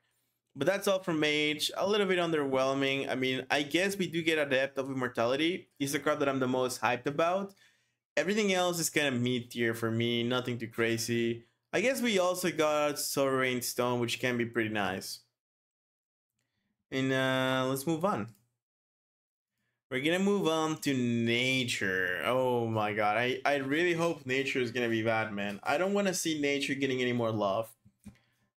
2 mana, Afterlife, add a mutation to your hand, 2 mana, 3/2 wild. Okay, this is already decent. Nothing crazy about this card. Mutations are pretty flexible. It's not really something you want to be playing around completely, but it's something that you can always flex and you can always get on there, get you out of trouble, make something out of it. It's crazy, it's RNG, it's lovely. It's a 2 mana 3/2. It has the wild tag as well. It might not be too much, but it's honest work. Nature already getting a pretty decent card from the start. Just a straightforward playable card. I might even put it above the legendary from Mage. And let's move on to the next one. Way of the Dreadwood. 2 mana cost, a spell, pick 2. Give a friendly wild ward. Obliterate up to 3 cards from your opponent's void. Give a friendly wild +1/+1. It attacks target enemy creature. Well, you can give ward to a minion, but it has to be wild. You can obliterate cards from your opponent's void, so it's flexible. It's good against afterlives. It is versatile. And then you give a wild +1/+1, and it can also attack a target enemy creature, which is really nice. 2 mana for 3 void is really good. Yeah, and also you can give blitz to a minion, which is low-key really good. Yeah, pretty good, pretty good. The thing is, this card with something like that, which feeds us, you know, this card with any buff minion, this card with any overkill minion, this card with like anything on the board that's gonna help you stay alive, survive, and trade is really good. And then something that nature is pretty good at is having good base stats. The issue is they are confused, so you don't get to pick when do they go the place you want them to go. With this card, it doesn't even matter because confuse won't change anything. You can just get the trade you want and also get some void hate or buff the card or give it ward. So like Loki, I'm gonna say versatile card. I wouldn't mind running 1 copy of these on any of my nature decks, and I maybe do so. But on the other side of things, I don't think it's incredibly broken. I'm gonna say I am more excited to play these than I'm about to play Possess, Flesh, or even Grave Equality. Although a Grave Equality can have some really high upswings, I'm gonna put it on B. It's a good card, it's interesting, but yet again, I mean, I'm not, not running my brain to play this. Blackbriar Whip, 3 mana cost, 2/3 Godblades. After you attack with this relic, summon a 1/1 Amazon Recruit. It's a card with Godblades. Godblades is pretty good on any game. Historically, if you look at Hearthstone, all of the relics have Godblades. Hearthstone is a game on which, if you're playing a relic, it immediately has Godblades, no questions asked. So, it gives you a 1/1 token as well, so you get to clear a minion, you get a 1/1, and it's an Amazon tag, so it's actually really nice. I will say this card's pretty good. Nothing crazy about it. The concept's really straightforward. This is fully tempo, and I truly enjoy tempo cards. You know me, I'm a sucker for tempo cards. I love them. I truly enjoy them. I'm gonna put it on the A tier. But yet again, I'm not going to put it above any of the other A tiers. I think potentially this could be right order. I think this guy doesn't have what it's needed to be there. I also think Sevilla could be a little bit lower. And I think this is the way I like cards right now.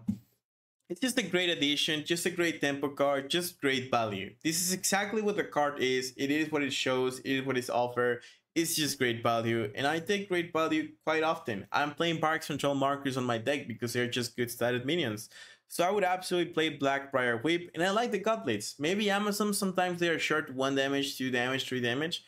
Maybe these will be enough to make for that gap and just finish the game when you're so close to killing your opponent. We're gonna move on to the next one. Bristling Pixie, 3 mana cost, Roar. Summon a Bristling Pixie ally, deal 1 damage to a random enemy character. So it's random, it's 3 mana, but she summons one of her owns. So she summons a copy, it's a 3 mana 1/2 Amazon. And again, Amazon getting more love, more support, and I'm down for that. Again, the pattern we are realizing on this expansion is aggro is receiving a lot of love. Aggro is receiving all of the new cards, all of the additions, and control is like getting a few splashes on there, like maybe 1 or 2 cards. And I think that's okay because everything on the game follows a pattern. First we get aggro, we got combo, then we get aggro, and then we have control. Or not control, but tempo. So at some point, I'm guessing for the next expansion, what we're going to be looking at is some tempo cards. Tempo is the king when it comes down to defeating control, because you're going to get value and you're going to get traits and you're going to get stuff like that. I mean, this is tempo, but what I mean with tempo is like, you know, good, strong 5, 6, 7 mana cost minions that will make it so, you know, facing these super fast aggressive cards.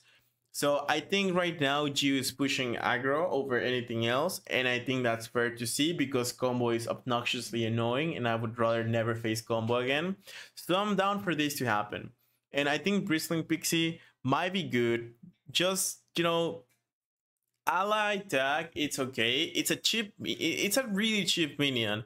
And if you play Bristling Pixie and then you attack with Blackbriar Whip, you're getting 2 damage from random cards, you get to trade, you get more Amazons on the board, and if you follow it up with a buff, it can be really nice. Also, these alongside with a card that gains plus X or Y HP or strength for every Amazon on the board and stuff like that.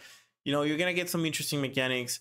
Overall, really good. Also, this one is like, I believe the first Bristling Pixie will get triggered by the second Bristling Pixie, which is already pretty good. So I mean, and then you have the legendary synergy. So if you ever get the legendary card on there, she's gonna be dealing like 3-4 damage per card played, and yeah, overall decent card. You still need a setup. You still need to be playing Amazons. You need to marry to one specific archetype. And maybe this is the support Amazon has been needing all this time. So for having that in mind, I'm gonna give it a low A tier. I'm gonna put it right here. I think it's pretty solid. Maybe 2 HP is a little bit too low HP for my taste. You die to Sovereign Stone, you die to Farlight Gauge. There's gonna be a lot of ways to deal with these for cheap, like Shape Blast and stuff. So for the time being, it's gonna be right on there. But I think this card has a lot of potential. I can't really tell if Amazon's gonna be the most broken archetype, but I'm happy to see nature receiving love on the form of something that is not fully board controlling, because you often see nature just, oh look, they just got another insanely controlled card. No, this time we get some love for the Amazon setup, and I think that's exactly what we needed.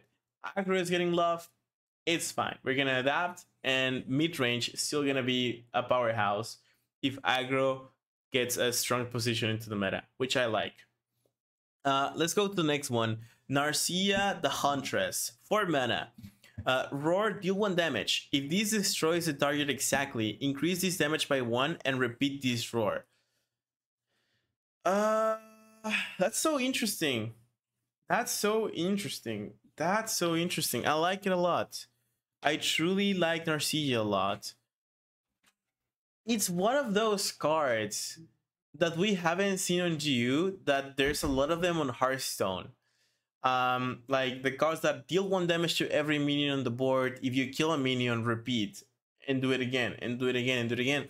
It's just one of those cards that makes mad fun. It's just one of those cards that makes planning worth it. It's just one of those cards that makes me happy, because you get to play your own objectives, and you get to play and you get to do, like, I'm gonna deal 1 damage to this minion and I'm gonna trade these, and you get some interesting setups. And this is the type of cards that gets people looking at what happened and thinking, wow, this guy is pretty good.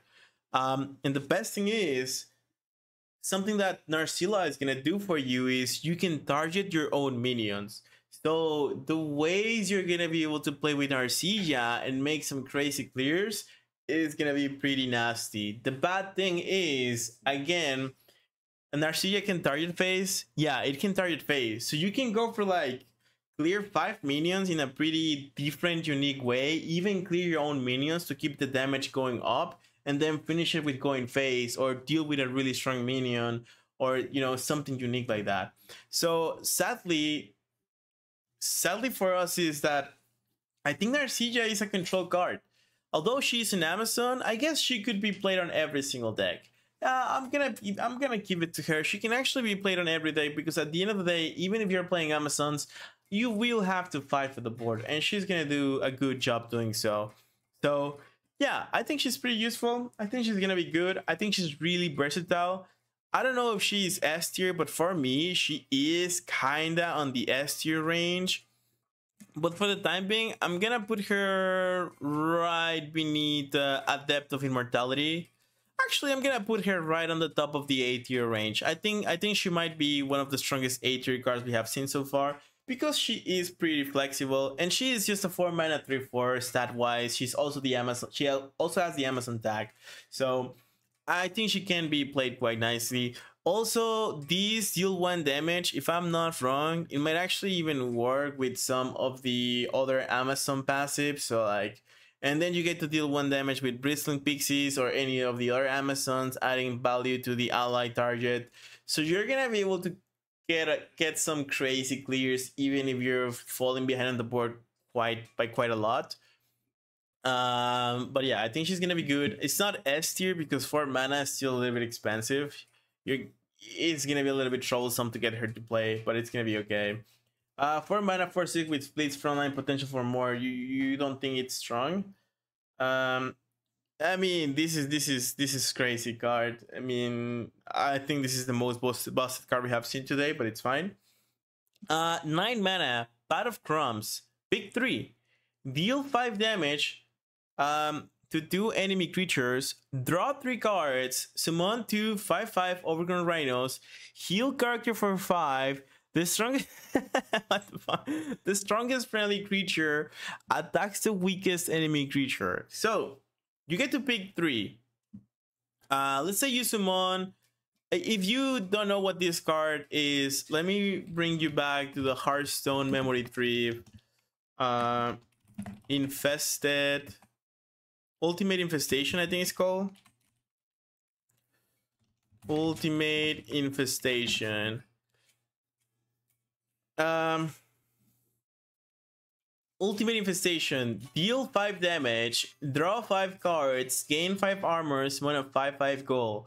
When this card was first printed on Gods Unchained, I mean on Hearthstone, people were thinking this was gonna be bad.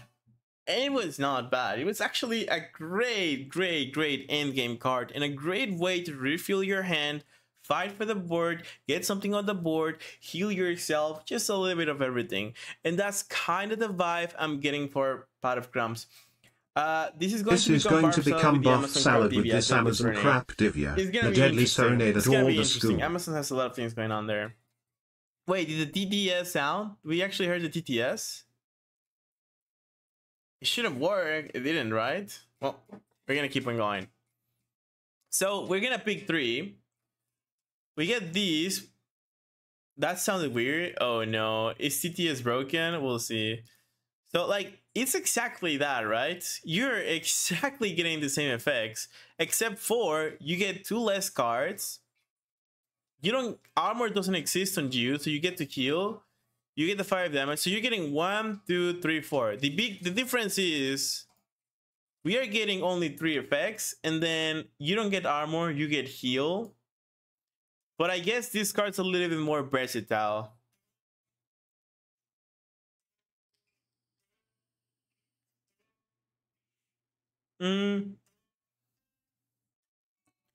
It's definitely an Ultimate Infestation thing, because Ultimate Infestation is also just a druid card, and on here is a nature card, which is basically the same. Are all 9 mana cards trash because of combo decks? If this was a little bit better, I would say it is playable. But yeah, mutation abuse incoming. The thing is, I'll be honest with you. This is not an, who said just a hollow form nerf? Why would you say hollow form nerf? Does that even make sense, right? No, it doesn't, right? Because if I'm not wrong, isn't hollow form 8 mana?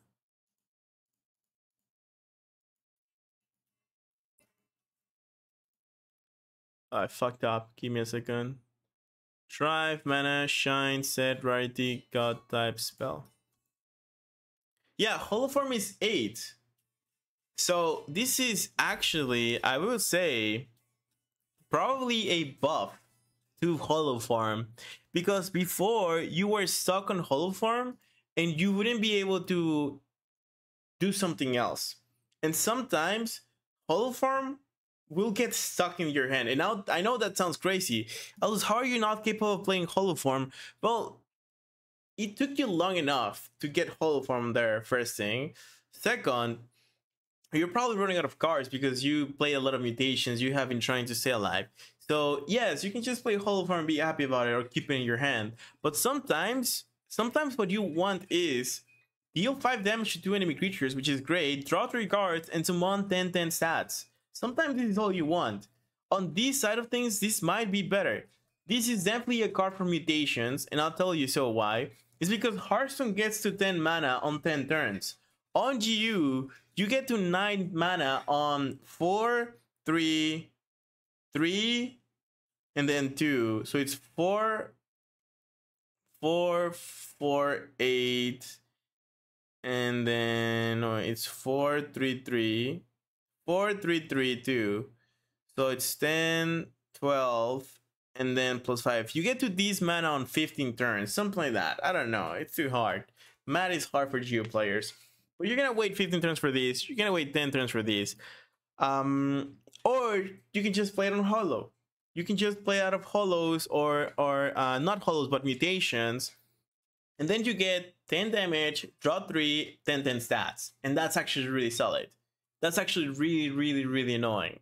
And matter is, sometimes you don't want to play a hollow. Sometimes you don't have minions to follow it up. Sometimes the hollow is not the best play. Sometimes you might actually want Pot of Crumbs.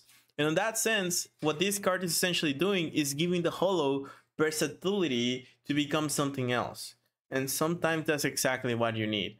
Sometimes it will also be annoying because you would be thinking, oh, I wish I can mutate again and not get rid of my hollow. Such is life. I think it's overall a card that might see some play and people will be happy about, you know, having on their options. Now, do I think people will play this on their deck? Actually, no. I think almost nobody will be playing this on their deck. And that's why I'm gonna give it a D tier. Because what you can plan now trying to get hollow and crumbs, yeah, you can just plan it out. But the thing is, this is not a card you run on your deck. You might see it being played, you're not gonna see it being put into the deck because it's pointless. This is not a card you want to be running. It's an interesting effect, yeah, it is. But reality is, you get to 9 mana, the game's already over. You want to have this happen some other way. So it's a D tier, not because it's not gonna see play, but because nobody's gonna put it on their deck. So I'm gonna give it a D. I wouldn't really buy that card. And we're gonna move on to the next domain. We're almost there. We're missing war and neutral. Okay, Creeper. After D survives damage, draw a spell. This card is so cool. I don't know what's wrong with you. Apparently they do like hands, and I don't blame them for that. I also like hands. There's a gauntlet here, there's a hand here, there's a helmet here. I can see the pattern. Are we building Exodia right now? Are we actually building Exodia right now? I need to know. This is actually really good. And I think this might work well with carvings. Everyone loves hand jobs. Arts are awesome. Art is magnificent. I think maybe this mouth is a little bit too wide. I mean, we have hand jobs. We have mouth jobs. We have everything. This guy looks pretty cool. War has such a unique, nasty art, man. Like this looks hardcore as well, but in a normal way. But like these ones, I don't know. I think this one looks amazing, and I think this one is gonna see some play. I think this one is pretty decent. It works well with carvings. I'm not a huge carving pursuer. I'm not 100% sure this is going to be like an insanely broken card, but I can tell you this card is most definitely going to have some play on there. It's a nether. I don't know if nether works for war. Probably doesn't. Actually, he needs to survive. If this was takes damage, draw a card, draw a spell, I would love it, but having to survive, now that I think about it, I don't know, lower B tier. I'm gonna put it on high C tier. Such a good art, but has to survive. Like now you're kind of forced to play with alongside Brittle, Carving of Brittle, and just get another spell and be happy about that, and like it's okay. Or you can try to buff it, but trying to buff cards is usually a waste of time on GU. Creekware is great on Carvex. Yeah, exactly what I think. But the thing is, it's tough because the card needs to survive. It costs I know, but it needs to survive, right? That's the issue. If it would just take damage, I'll take it. You play it, get traded, you draw a card, I'm happy about the outcome.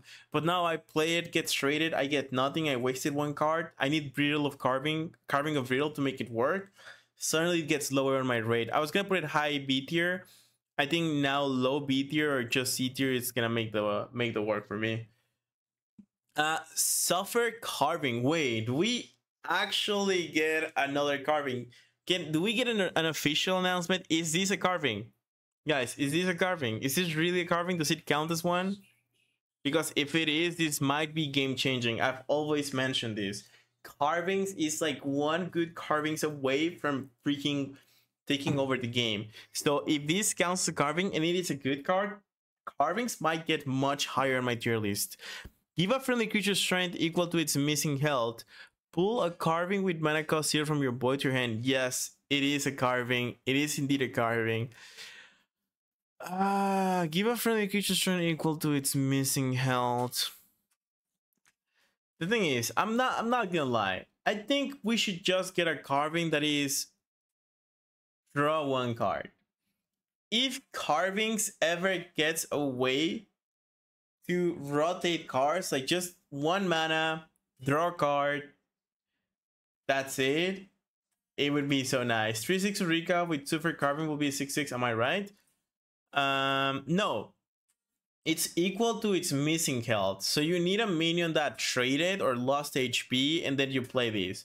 But if you go like Brittle Carving into Rika again and again and again, and then you suffer Carving at the end, every single HP that Ulrika lost is gonna get back into it. Or also if you play Ulrika, play a spell and make her trade somehow somewhere because she has protected, she won't be losing as much HP. I think this card might be better on some other minions. Like I would say Suffer Carving is probably better on the... Actually, I was gonna say the Lupine Dog, but probably not really. Who would be happy about... I can't really think of a way of playing this card, but just the fact that it's a carving, I'm gonna give it a decent value. I'm gonna give it low B tier. Just because any carving that is get added into the game is gonna be good. Oh, actually we got 2 more carvings? No way. Carving's actually gonna take away. Deal 1 damage to a friendly enemy creature. Pull a carving. Deal 1 damage to a friendly and enemy creature.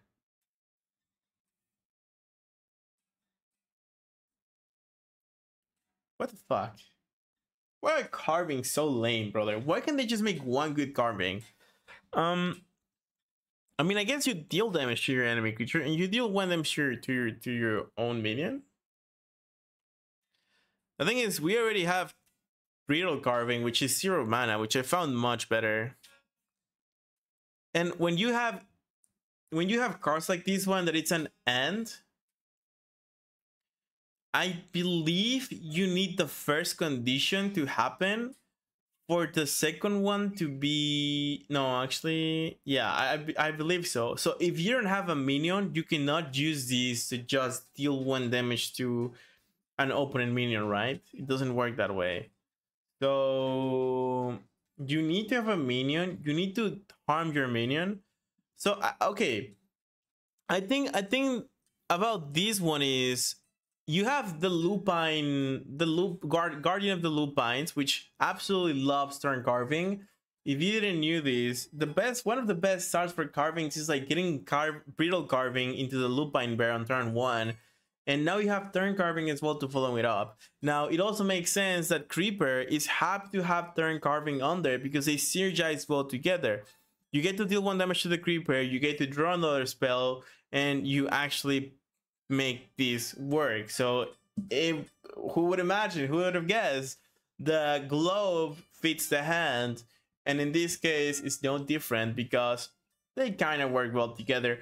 Do I think it's a little bit too much? Maybe it is a little bit too much, but they do so. This is good when there's a Pines minion on the board for the old combo decay. Yeah, but like the requirements are just a little bit tough, I'd say. I mean, I think again this might be playable. I'm gonna give it a solid B tier. Above the helmet, I think it's tough. Draw is great for war. It is indeed, because they need specific cards to win the game.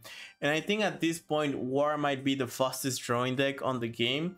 The only issue is the carvings, a lot of the times they feel like they are absolutely useless, and that's a reality. But let's keep going, and we're gonna keep rating the cards on the time. Endear Carving, 3 mana cost. Give your relic +1 durability. Pull a carving with mana cost 2 or less. Oh, so it's just 3 mana, give +1 durability to your relic. You have to have it equipped already as well. You know what? Let's just do this. Let's just do this.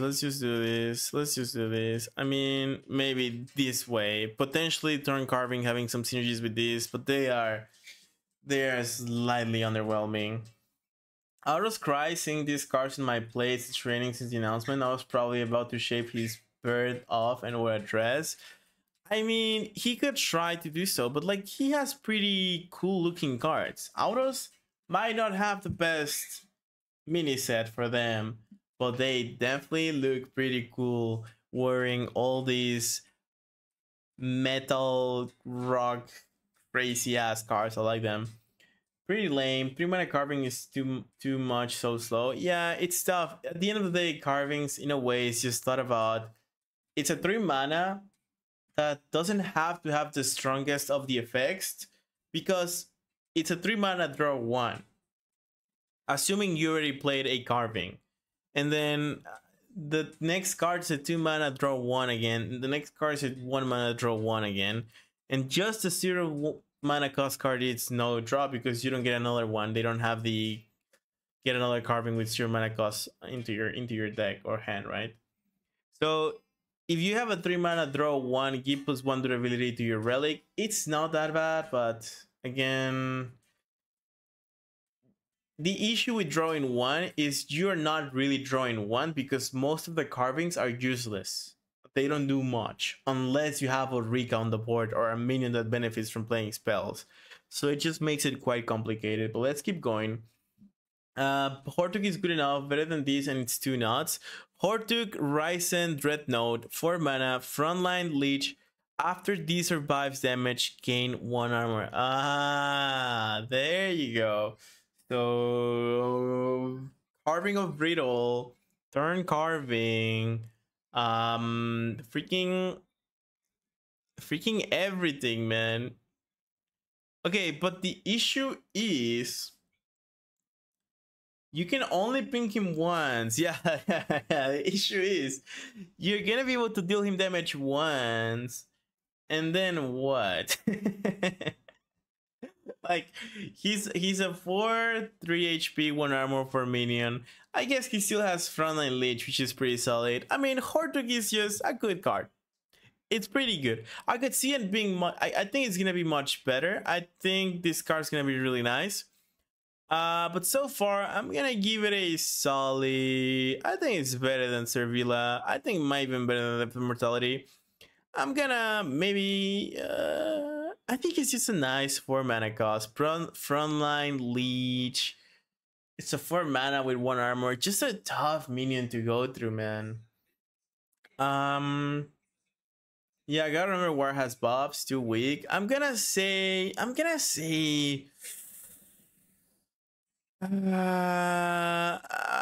put her next to Navila. I think Navila is better. I like her because she suits my playstyle a little bit more. I think Hortug has a lot of potential. I think this card can be really nice.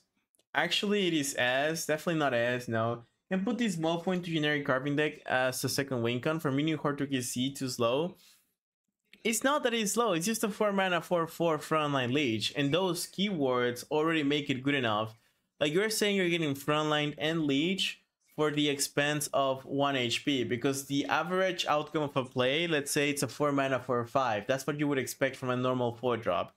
So you're paying 1 HP to get Frontline Leech, and then potentially a lot of ways of gaining armor, which makes it really nasty. I'd say armor is way more expensive than any other stat, because 1 HP is literally infinite.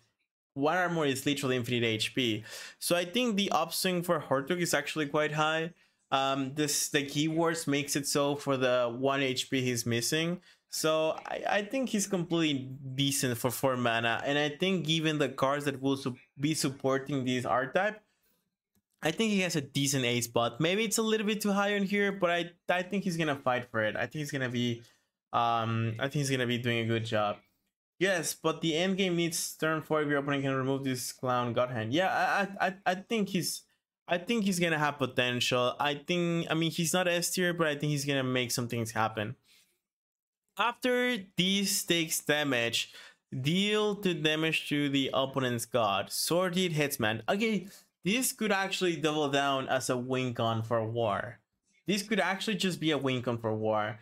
So I think just from that instance, 4 mana 3/5 stats are decent. Nether keyword's not crazy, but it's okay. But the effect is actually quite nice because it translates into you having the option of making so much damage. Sordid, on the other hand, that was a joke because we have a Gauntlet and a Creeper hand right there. But absolutely, yeah, I'm down for Sordid being played. And I think Sordid is... I think it's getting a little bit overhyped. I don't think it's better than any of the straightforward, just good tempo cards. I guess 4/3/5 stats actually really nice. It's still like a 4 mana 4/4, but you have more HP, which makes it worth it. Makes damage to your opponent's god. No, actually, he might be a really aggressive. This might be a top tier. Aggro versus aggro, Hortug is going to be painful, and Sordid is going to be a good resource for aggro decks because he's probably going to do a lot of damage. He's hard to get rid of. Unbound Flames doesn't kill it. Shapeless doesn't kill it. You will have to target him twice. Leghorn doesn't kill it, and it deals damage to your opponent's face, and you're doing at least 4. I think this is going to be a really strong aggro card no matter what, so I'm going to put it at high A tier. If he ever gets buffed and it doesn't get dealt with immediately, it's going to be super painful later into the game. So Sordid, maybe even looking at the S tier Umbral, but yeah, I think makes sense. Better than a Nubian Clown for sure. Than this guy, maybe, no way, I don't think so. Maybe we do have another S tier actually. I just think he's going to be quite solid, not gonna lie. 4 mana 3/5, maybe. I think the S. I think a Nubian Skill Master is better though. Control is better than aggro if it's well built, and I think a Nubian Skill Master just fits every purpose, every angle, every deck. You're allowed to disagree with me, but I'm not gonna change the fact that I think this is insanely strong. Can you this for you? Okay, this 2/4 is not just enough for 4 mana. It's a 3/5, 3/5, and it deals 2 damage every time he receives damage. I think he's an insane, outstanding way of making damage phase. Maybe like let's leave it there. Yeah, let's just leave it there. I'll have these on my carving deck. This could be played on any deck and it's gonna be good. I think aggro decks will really be happy about Sordid Headsman. And the best thing is it's a neutral card, so they might be able to shine this one up if they find enough cards. But let's keep looking. We have only one less domain, and it's the neutral domain, which is, you know, always chaotic to see what they're making with this one. But let's start. Gang Shade. Roar. Your opponent summons a random creature from their hand. Attack it. 3 mana for 2. Too random. I could see it being played, but I'm not impressed with this. We have a few iterations of this effect in the game, and none of them are super hyped. Maybe could be played against combo decks, like someone is interested about combo decks. Maybe someone is interested about defeating like a Coronet. If you play this against Coronet, maybe it's good. Like, the good thing is this is actually the first iteration that is played early game. It could also work against Siren of the Grave, could work against, you know, Ceres, Canopic, Rock Drakes, but then you're risking a few things on there. You can counter a few combo decks, but you can also get punished by playing it. It's a solid gamble. I'm gonna put it on the mid B tier section because I think it might be playable at some point, but it fully relies on the meta. 4 mana, Twisted Gate, Frontline. Cannot attack. After your opponent plays a card, this takes 1 damage. 4 mana for 8. I mean, am I crazy or this card looks solid? 4 mana for 8. Every time your opponent plays a card. So let's say your opponent plays 2 cards at 4 mana. You play this. It's a 4/6. It's okay. It's nothing too crazy. It's nothing. It's not bad either. I would definitely play this card. Twisted Gate looks like AI on art. Unfortunately, does it really looks like AI art? I'm not really sure. I don't really know how to tell apart AI art or not. I wonder if you is using AI art. Hopefully not. I'm gonna give it a solid B tier. I think it has potential, but like I'm not super excited about it. It's a neutral card, everybody can run it. I think there might be some structures that synergize with it, so there might be some kind of structure combo going on there on the background. I can't really think about it, but I'll take a look and see what we can get. I'm excited to play these myself, but I don't think it's gonna be like super amazing. Aldous, you play Nature's main god, right? I do, so I like it. Grave Channeler, 5 mana, roar, obliterate all creatures in your void. For each creature obliterated, heal your god for 1. This is interesting. You heal for every creature you obliterate. This could actually be a really nice card, specifically for aggro decks like Light. Aggro Light doesn't really care about having many minions on board, but they would most definitely care about having a strong healing, and this is exactly what it looks like. This could be really nice. Yeah, I'm down for Grave Channeler. I think this one is gonna be cool. Cool to play. I think there's a few aggro decks, mid-range decks that will benefit from this. I'm gonna give it a yet again another maybe higher B tier section. Yeah, I think so much you're talking of Way of the Dreadwood, this one. And now the last card of the possibly the expansion, the most hyped one, the one we're looking at every single teaser video. No, I'm looking at Rustaway. Oh yeah, Rustaway is pretty good. That the Strike Diesel Devil card? Oh yeah, truly, yeah. Yeah, I guess these rust away against this is gonna be crazy. Because you remove destruction and you remove a relic, but hey, it's still decent. Not everybody runs rust away on nature. But the last card of the expansion, the last card we're gonna talk about is the Dreadlord. Look at this. This guy looks kind of badass. It reminds me of some games. It feels like Batman got the Venom suit and now he's just going through his weird stage. That's what I feel about this guy. Rustaways usually run just in control. Yeah, no play card. But okay, let's go through it. The Dreadlord, 6 mana. At the end of your turn, summon the 2 strongest creatures that were destroyed this turn from either void to your board and give them soulless.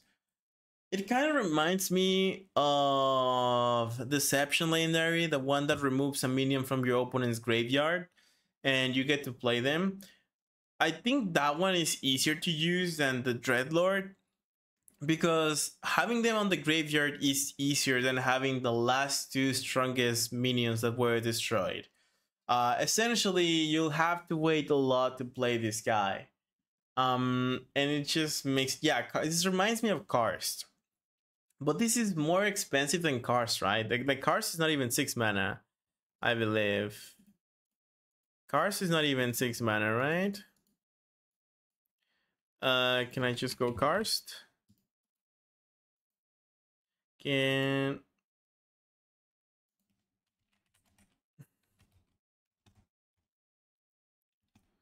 Do I have a restriction? Why is it cars? Okay. Oh no, I guess it's 6 mana. Yeah, I guess it's 6 mana, so it feels like a karst, but even karst, I'm usually sitting on karst waiting for something better. It's hard to get good value though. Yeah, because like, is it just me or it feels a little bit underwhelming? Because what if no minion was destroyed this turn? I mean, you can make sure it happened, but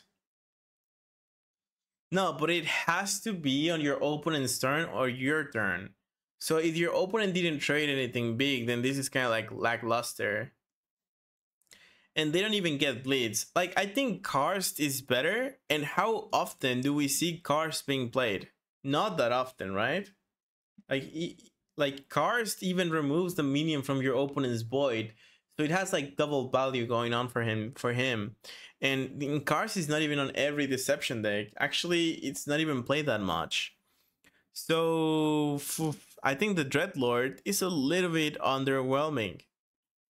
Maybe I'm reading this wrong. Maybe I'm missing out on something, but I'm not super hyped about it.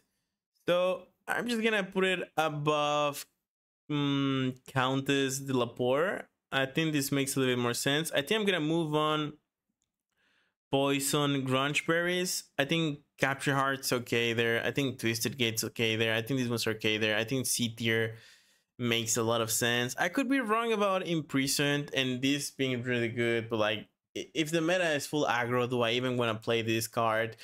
I could see Light actually getting a lot of value from Full Moon Fervor and Howl, and just a new archetype appearing out of nowhere and fully utilizing these 2 cards. But it's really hard for me to rate them any other way if I can see, you know, the value right now, if I can see the cards. Did you ever play it against Kel'Thuzad? I did play it against Kel'Thuzad. Oh, I guess this guy does it every turn. That's your point. Yeah, this guy does it every point. That's what you mean. At the end of your turn, it's still 6 mana for 6. You has way too many clears. Kel'Thuzad used to be good on like Arena, or it used to be good if there was like not a good efficient way of clearing a board. But I think we will have those, and I think this guy is gonna get destroyed immediately.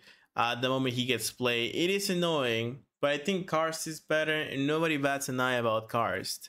Oh, actually, I guess this guy needs to be cleared immediately. Karst doesn't get to redo its effect over and over unless you have Void Hate. So on that sense, okay, I see it. Dreadlord actually 3/10 infinite value. But minions have to be destroyed.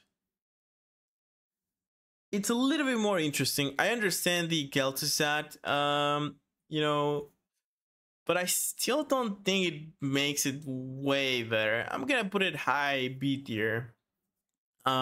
It's a good neutral, but yet again, I think there's so many ways to clear 6 mana cost minions. And then you have to be trading cards, and you need a setup. I'm not super on board with this one. Even if it's like infinite potential, I still think it's like, it's okay. Might see play. I don't think a lot of decks will run it. But I think this is the end. I believe, my guys, my friends, this is the final tier list.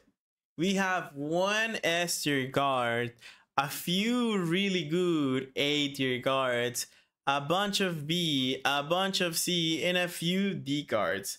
Low key, this is how a tier list should look like. This is the most balanced tier list we have ever done. You can see the normal distribution going boom, boom. You see the normal distribution, guys? Is Raka Gatherer hard to set up? No, because he's a 4 mana 4/5, right? It's just good stats at 3 turns before you get to play this. So it's a big difference. Justice for Countess? Justice for Countess? Never. Where are you, Countess? She is meant to be whatever she is. There you go. She's there. She's gonna stay there, okay? You remember. It's 5 mana? 5 mana? Okay, it's still 2 turns. Still 2 turns, big difference. And it's way different though. It's way different, Record Gatherer and this card. To be honest, I'm happy that I don't see crazy amount of broken cards as before. True. I mean, let me remove myself from here so you get to see a clean look at the normal distribution we ended up having. Low key really nice. Maybe a little bit too many B cards, but I think this just makes sense. I think this just makes a lot of sense. Well, that was easy.